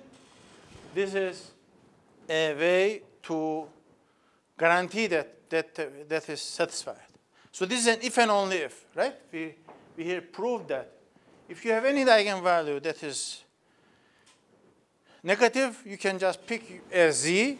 Of course, we can pick z. That means you can pick y as well, right? What would be y? Y would be equal to xz. So that they have one-to-one correspondence. So you can always find, as a matter of fact, what would that be? That would be the first column of x. That would be the first eigenvector. It's not that difficult, really. It's not magical. Okay, you would just pick as your z, you would pick the eigenvector corresponding to that negative eigenvalue. In that case, this quadratic form will give you the value of the eigenvector. Okay? the value of the eigenvalue. Okay? Yes? It's a scalar, of course, isn't it? But AX, you have matrix A multiplied with a vector X. What do you get? You get a vector. If you have X star, meaning X transpose, a horizontal vector multiplied with a vertical vector, what does it give you? It's an inner product, right? It gives you a scalar. Isn't it lambda, big lambda? What? X star is X. X star, X just is a vector. X star is X Hmm? It's a vector. Okay. Okay, so I should write bar like this. Okay. So it's a vector. For any y. For any y. Not for one, for any. For all. So one test is this. Lambda 1 is greater than 0, lambda 2 is greater than so what do we say? If I give you a matrix A, a Hermitian matrix A, and ask you, is this positive definite? You will either do this, just directly try to prove that X star AX cannot be negative, or you will tell me, sir, there is a theorem that says that if for a Hermitian matrix, if the eigenvalues are positive, then the Hermitian matrix is positive definite, meaning X star AX is guaranteed to be positive. Okay? There is another case. If any one of the, if this can be also 0, not negative, but 0, then we call it positive semi-definite. Okay? And that will happen when one or more of these lambdas are equal to 0. Okay? Yes? Can you repeat that? Sure. What we are saying is that we are given a Hermitian matrix. Hermitian matrix has this kind of decomposition. We just proved that, right? So you can have X lambda X star, where the columns of X are eigenvectors of A, okay? And they are orthonormal, okay? So we pick them orthonormal, as we discussed between you and me, right? So therefore, we say that let's calculate the quadratic form for this Hermitian matrix. So Y star AY. And here I submitted here A equal to this, X lambda X star. And this portion now, I called it Z. So this X star Y, I renamed it. Okay? Like so many times we did in other cases, right? Like LU factorization, how to solve system of linear equation. We always did this kind of thing. So I just do it quickly. So we call this Z, then this is Z star, isn't it? So this is Z star, a diagonal matrix times Z. What are these diagonals? These are the lambdas of A. So when we look at Z star, this vector Z1, since it is star, it has to lie down. Normally vector is a column. It becomes a row. So Z1 bar, Z1, conjugate, Z2 conjugate, Zn conjugate, this and that. When you multiply this means multiplication of these two means lambda 1 Z1 bar, lambda 2 Z2 bar, lambda n Zn bar. So we multiply it together, lambda 1 Z1 bar Z1, and this means the length of square. So you have this. So then I asked the question, if lambda 1 is negative, can someone tell me, please, let me repeat that question. Okay, when lambda 1 is negative, can you give me a Z that will make this negative? An example of Z. I'm not saying for every Z, all I need is just one Z, right? One Z vector. So what will that be? 1, 0, 0, 0. If lambda n was negative, can you give me a vector, a Z vector that will achieve that lambda n in this quadratic form? 0, 0, 0, 1. Okay? Is it clear to everybody? So it's for sure you will have this kind of questions in the final line. If you miss them, it's silly, right? So please ask. We will do examples in the afternoon as well, I mean, in the evening. Yes? You didn't understand it. Okay, where did you get stuck? Which stage? Just negative. Negative, oh, okay. Here, we are just challenging. We are saying that for any y, no matter what you take y, this should be greater than 0. I erased it. Okay? For any y, if this is, no matter what you take your y vector, this should be greater than y or z, or you call it any name you want, right? It doesn't matter. If you find a counterexample, that means it's not positive definite, okay? So you can find 1 billion vectors that will make this positive, but if you can just find one vector that is negative, that means that matrix is not positive definite, okay? So we said that in general, for a Hermitian matrix, A is equal to A star, right? The question starts here. A equal to A star. It has eigenvalues and eigenvectors defined like this. You form your x vector. These columns are just the eigenvectors of A, right? So they form an orthonormal set of vectors. So therefore, this X becomes an orthogonal matrix. Orthogonal matrix means X star X equal to X star equal to identity. Therefore, A for a Hermitian matrix again can be written as X gamma, X lambda. Lambdas are just eigenvalues on the diagonal, X star, okay? So I said, let me continue here. So A can be written like this. So let me compute the quadratic form for this. Okay? So y star AY is equal to y star. So this is what? This is A, isn't it?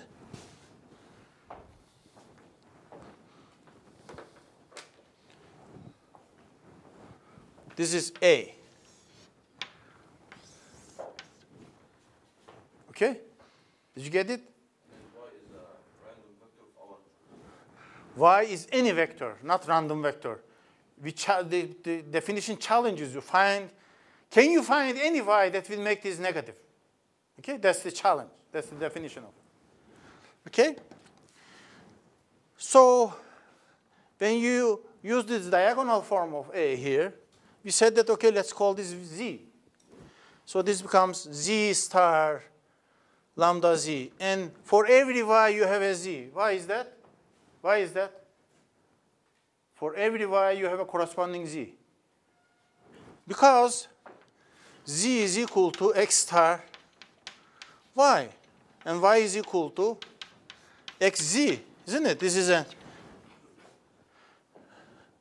a non-singular matrix. It's more than that. It is an orthogonal matrix. It has an inverse. It's equal to its transpose. Therefore, for every z, you can find an y, and for every y, you can find a z. So this is one-to-one correspondence. So I just wrote this, okay? Z1, so this Z star means a column vector becomes a row vector. This is complex conjugate of Z1, Z2, Zn. And this is the diagonal matrix, Z1, Z2, Zn. You multiply them out, and this is the result. Then we again make the challenge, okay? Can you find any vector Z that will make this negative? That's the question. The answer is, if lambdas are all positive, I cannot. Smallest I can do this is 0, and I have to pick Z equal to 0. Okay? But if I have any of the lambdas is negative, I know where to hit it, right? You know where it hurts. How would you pick Z? How would you pick, as a matter of fact, Y? How would you pick Y? Just from here, even forget this. You have an eigenvalue that's equal to -1. And the corresponding eigenvector is x1. How would you pick your y vector so that this quadratic form achieves that value? You would pick that eigenvector, right? You would pick the eigenvector, so Ax would give you -1 times x vector.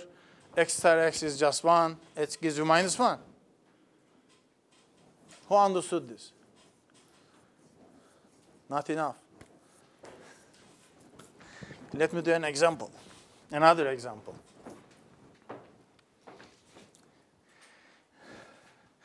Let me talk about, I will do examples in the afternoon.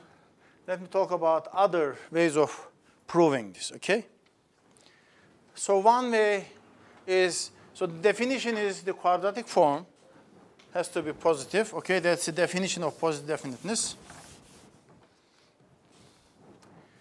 So if you have, so tests, other tests,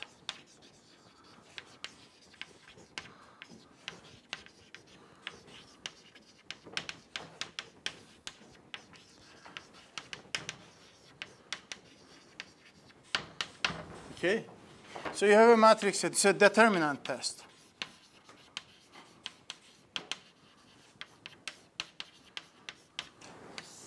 If you have a matrix A, okay, A11, A12, A21, A22, A and N, and A is equal to A star, then the condition is that A11, determinant of A11 should be 0. For determinant of A11 is what? Just A11, right? A11 should be 0. Then determinant of these determinants all have to be 0. A11, A12, A21, A22 should be greater than 0. Determinant of A11, A12, A13,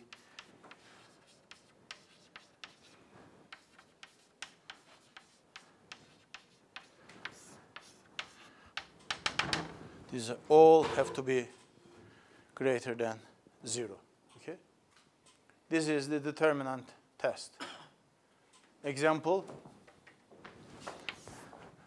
if I give you a matrix A, let's say 1, 0, 1,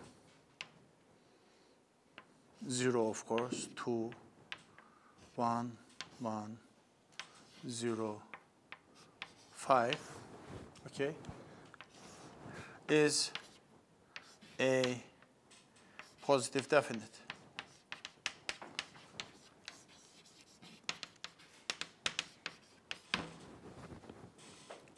One way is to find the eigenvalues and the eigenvectors, as we did, and see if the eigenvectors are positive, then it's positive definite, okay? So without doing that, using the determinant, you can achieve the same thing. Of course, this needs to be proved. I'm not going to prove it. We don't have time. So what do I say? So A11 is equal to 1. It's greater than 0. Checks. Is it enough? No. Now I need to check 1, 0, 0, 2. Determinant of this is equal to 2. It's greater than 0. Is it enough? No. Right? I need to now check the determinant of the entire matrix. 1, 0, 1, 0, 2, 1, 1, 0, 5. What is this equal to? 1 times, so this is 2, 1, 0, 5 minus plus 0, 1, 2, 1 plus minus plus 2, 1, 0, 5, 0, 1, 2, 1. Okay, this is equal to 10, and this is equal to minus 2 is equal to 8. So is this matrix positive definite? Answer, yes. Okay, it's positive definite. Of course, we are talking about symmetric matrices. Okay, we are not talking about any matrix. So if I ask you a question that is not symmetric, and I tell you this, you start applying this, you will get 0, and I will say you didn't, this was valid for symmetric matrices, so you should know what you are doing. Okay? Of course, not only Nurullah, for all of you. It applies to all of you. Okay. Another test. Given A is equal to A star, A is positive definite,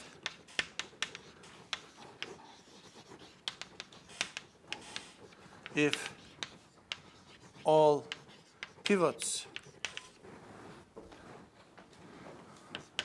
in Gaussian elimination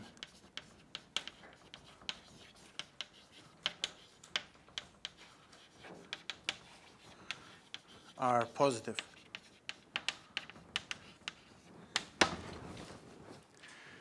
You like this, right? This is much simpler. So you just take, again, any symmetric matrix, okay? A, you apply Gaussian elimination to this to bring it to what?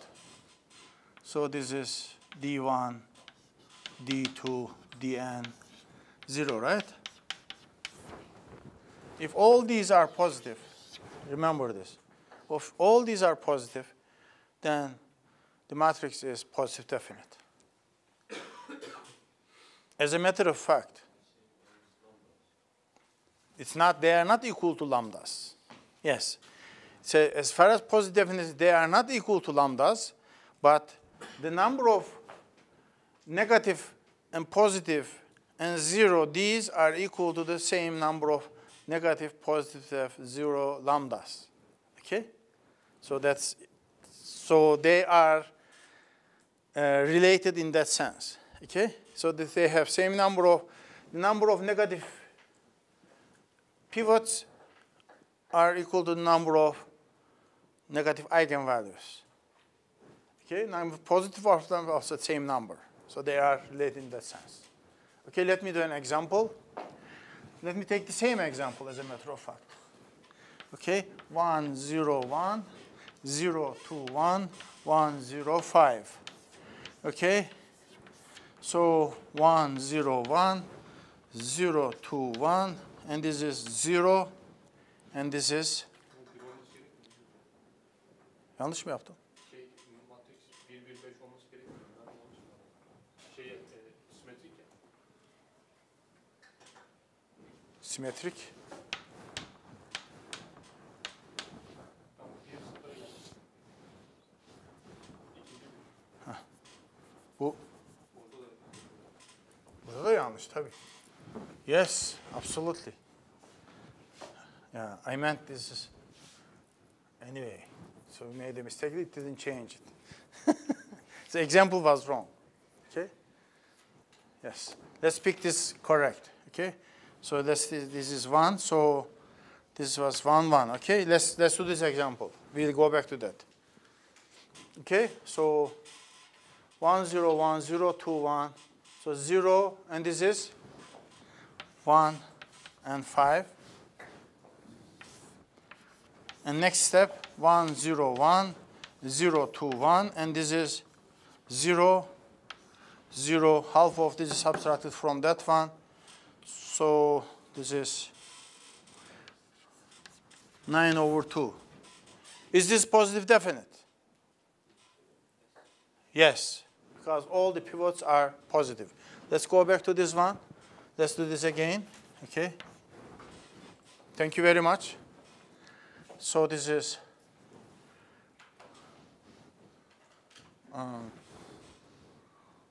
1, 2, 0, 0. That's correct. And this one is 1, 0, 1, and this is 1. So 2, 1, 1, 5. Okay. And this is 0, 1, 2, 1. And this becomes 10 minus 1, so it is 9. This minus 2, so it is 7. Answer, yes. Okay. Let me tell you something very nice here. Okay. This Gaussian elimination for symmetric matrices, it produces a very strong another result. Okay.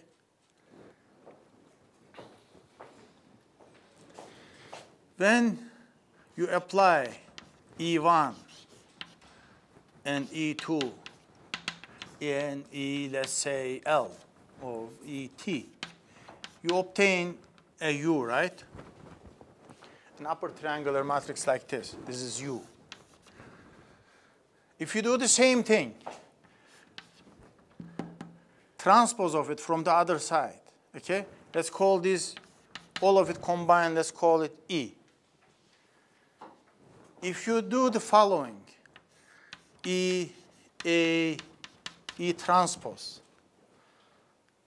what happens is this. This becomes D1, D2, Dn, 0, 0. Okay? As a matter of fact, in other words, this becomes A, some L, some D, and L transpose. This is correct for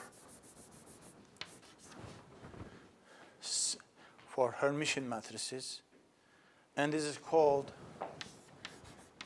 Cholesky factorization.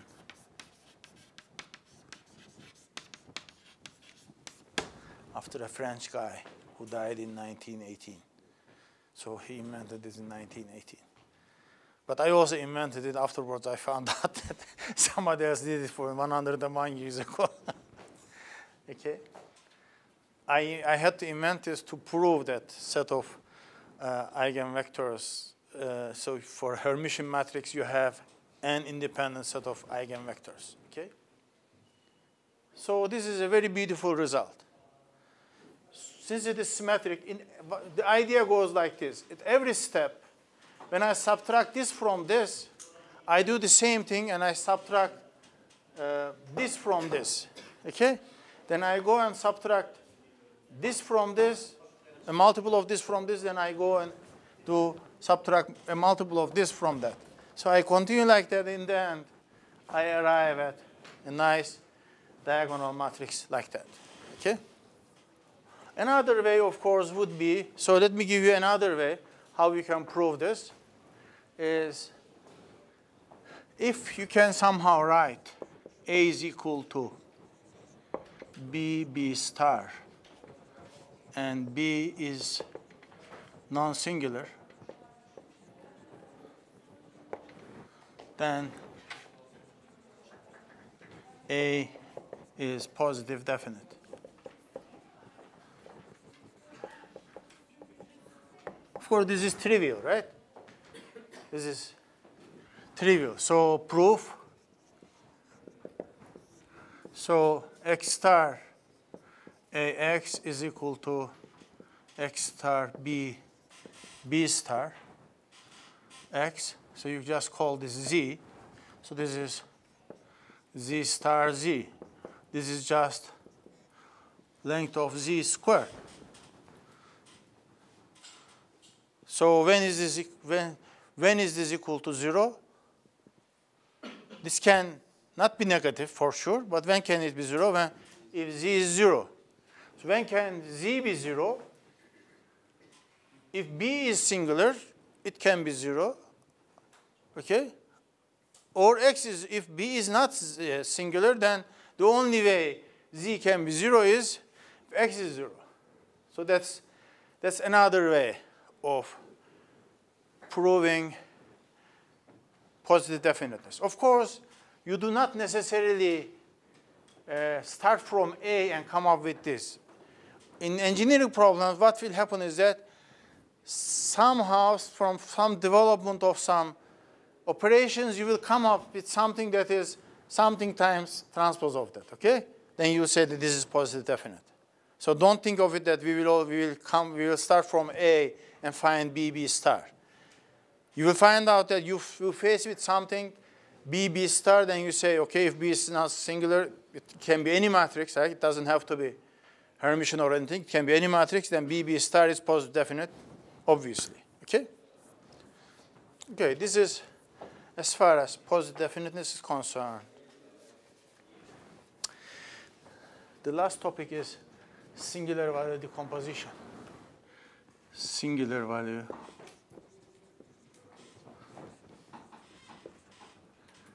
decomposition.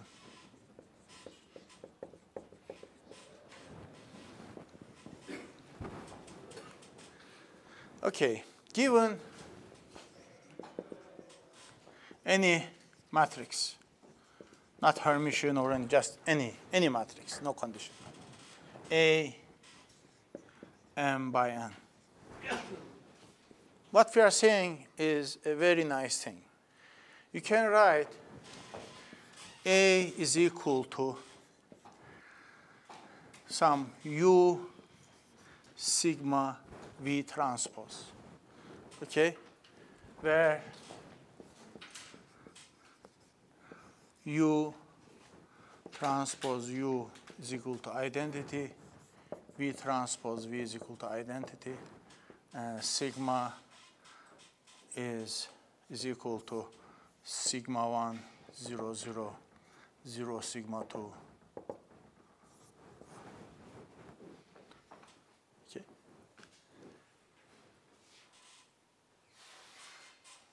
Of course, since this is m by n, this would be m by m, and this would be m by n, this would be n by n, right?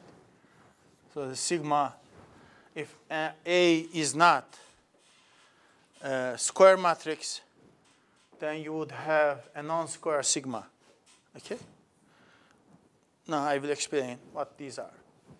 Okay. Isn't this a very beautiful result when you look at it? So any matrix can be written in terms of two orthogonal matrices and one diagonal matrix with positive real elements. So these are called singular values.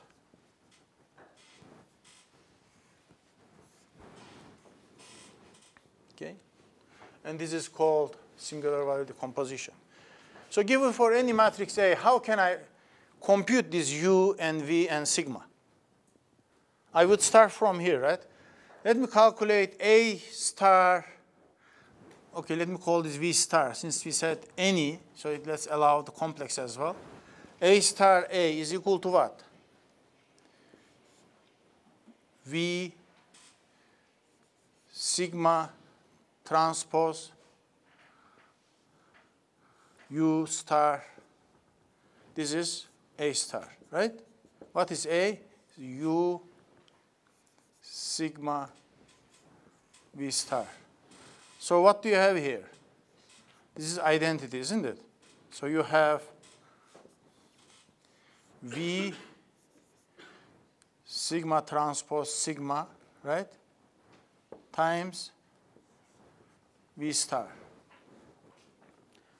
What can you tell me about this matrix? We just talked about it, right? It's not A square. Is this Hermitian? Is this Hermitian? So let me take star of this. What is this star of this? Like transpose, right? So the first one, A star, star. What is A star star? Like transpose of transpose. What is it? A. So it is Hermitian. This is Hermitian, right? So what can you tell me about V? The columns of V are the eigenvectors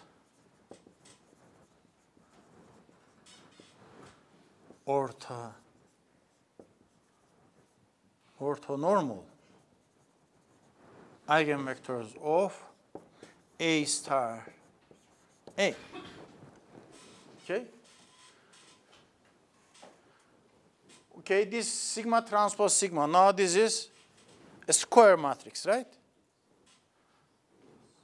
So what are these? Is this diagonal? Yes. It is diagonal. Like sigma is something like this. Okay? Sigma 1, sigma 2, let's say sigma r. So let's say we have this, and you have m columns, so you have here m minus r 0 matrix. Then you have here what? These are all zeros. Then what would you have here? So total is n. So you would have here how many? This would be how many columns here? N minus r. Right? So if you multiply this together, so this is you have m and you have n. Right? So A star A would give you A is m by n. So this would be,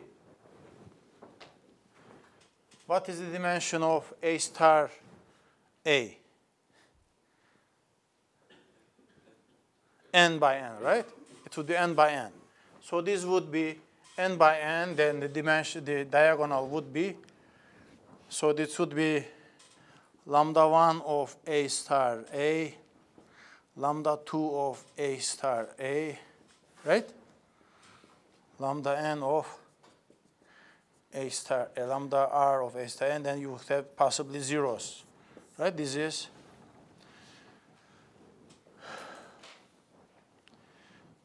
is lambda of A star A. So you connect it with the Hermitian matrices, okay? This doesn't mean multiple or anything. Like this is like lambda of this, okay? That matrix, lambda of, this is what it means. Who understood what this means? Did you understand this? You did not. Okay, did you understand this? This is lambda 1. Lambda 1 of what?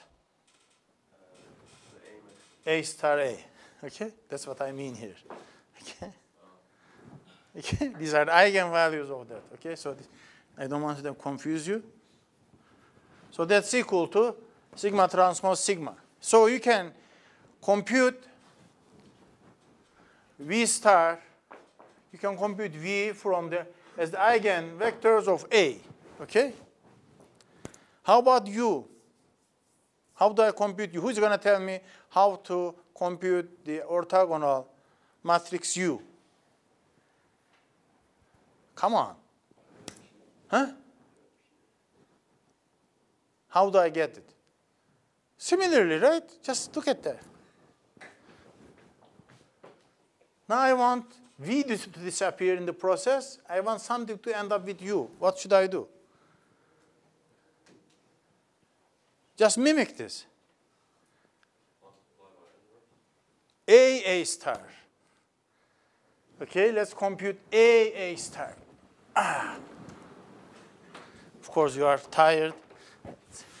In the afternoon, let's do one Chomsky question. Okay, let me solve one question for you. I want you to see that. Okay, A star will be what? U sigma V star, this is A, right? Times V sigma U star. Okay? So let's remove this parenthesis. What is this? Identity, right? So U sigma transpose. So U sigma transpose U star. So this is a Hermitian matrix, isn't it? A star is also Hermitian. Is it equal to A star A? Of course not. They are both Hermitian, but they are not equal. Right? Do they have the same eigenvectors? Yes, they have the same non-zero eigenvectors. But they are not equal. Okay?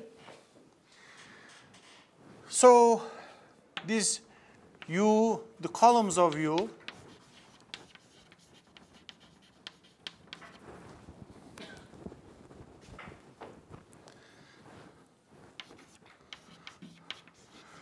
are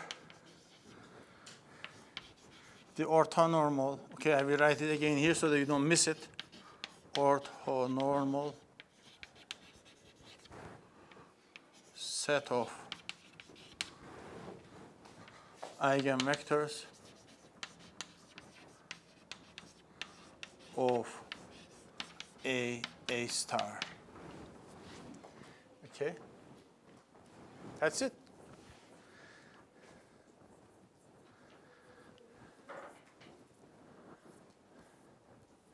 So let's do an example.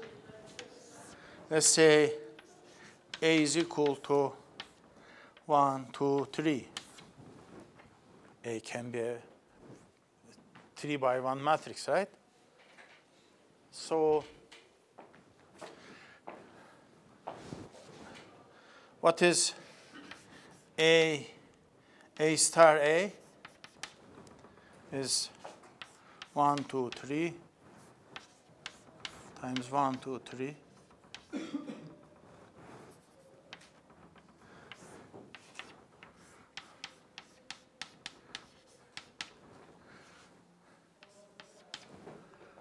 Okay. So A star A is equal to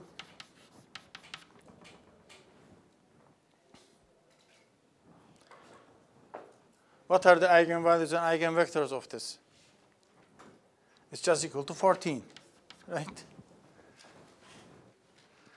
Okay. So what is A star? That's equal to 1, 2, 3, 1, 2, 3.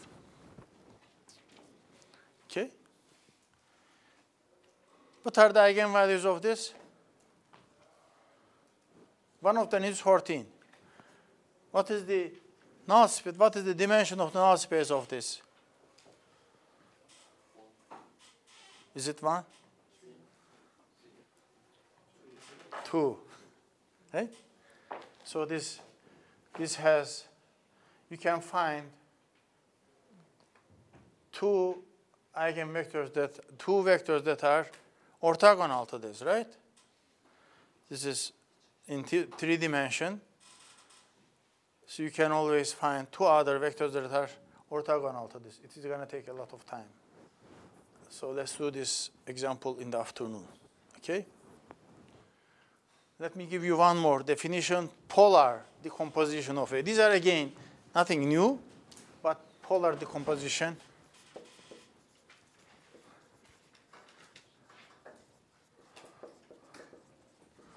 of A. So if you have an A, you can have a singular value decomposition like this,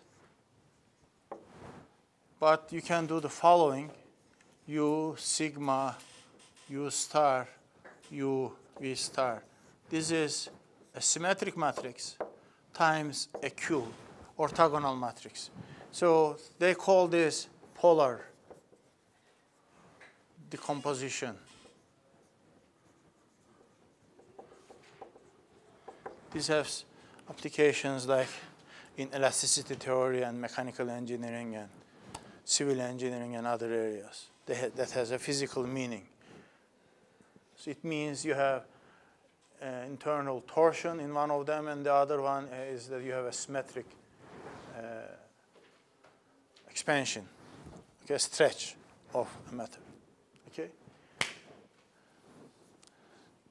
That's the end of the lecture. And this afternoon we will have 3 hours this evening. And from the beginning of the course, we will do as many examples and problems as we can solve. And if you have any further questions with regards to what we did today, so you can go and study, you can ask me this evening. Okay, we will solve questions and answer questions. But as far as course coverage, we covered everything we promised. Okay, it was very nice lecturing you. Look forward to seeing you in other courses.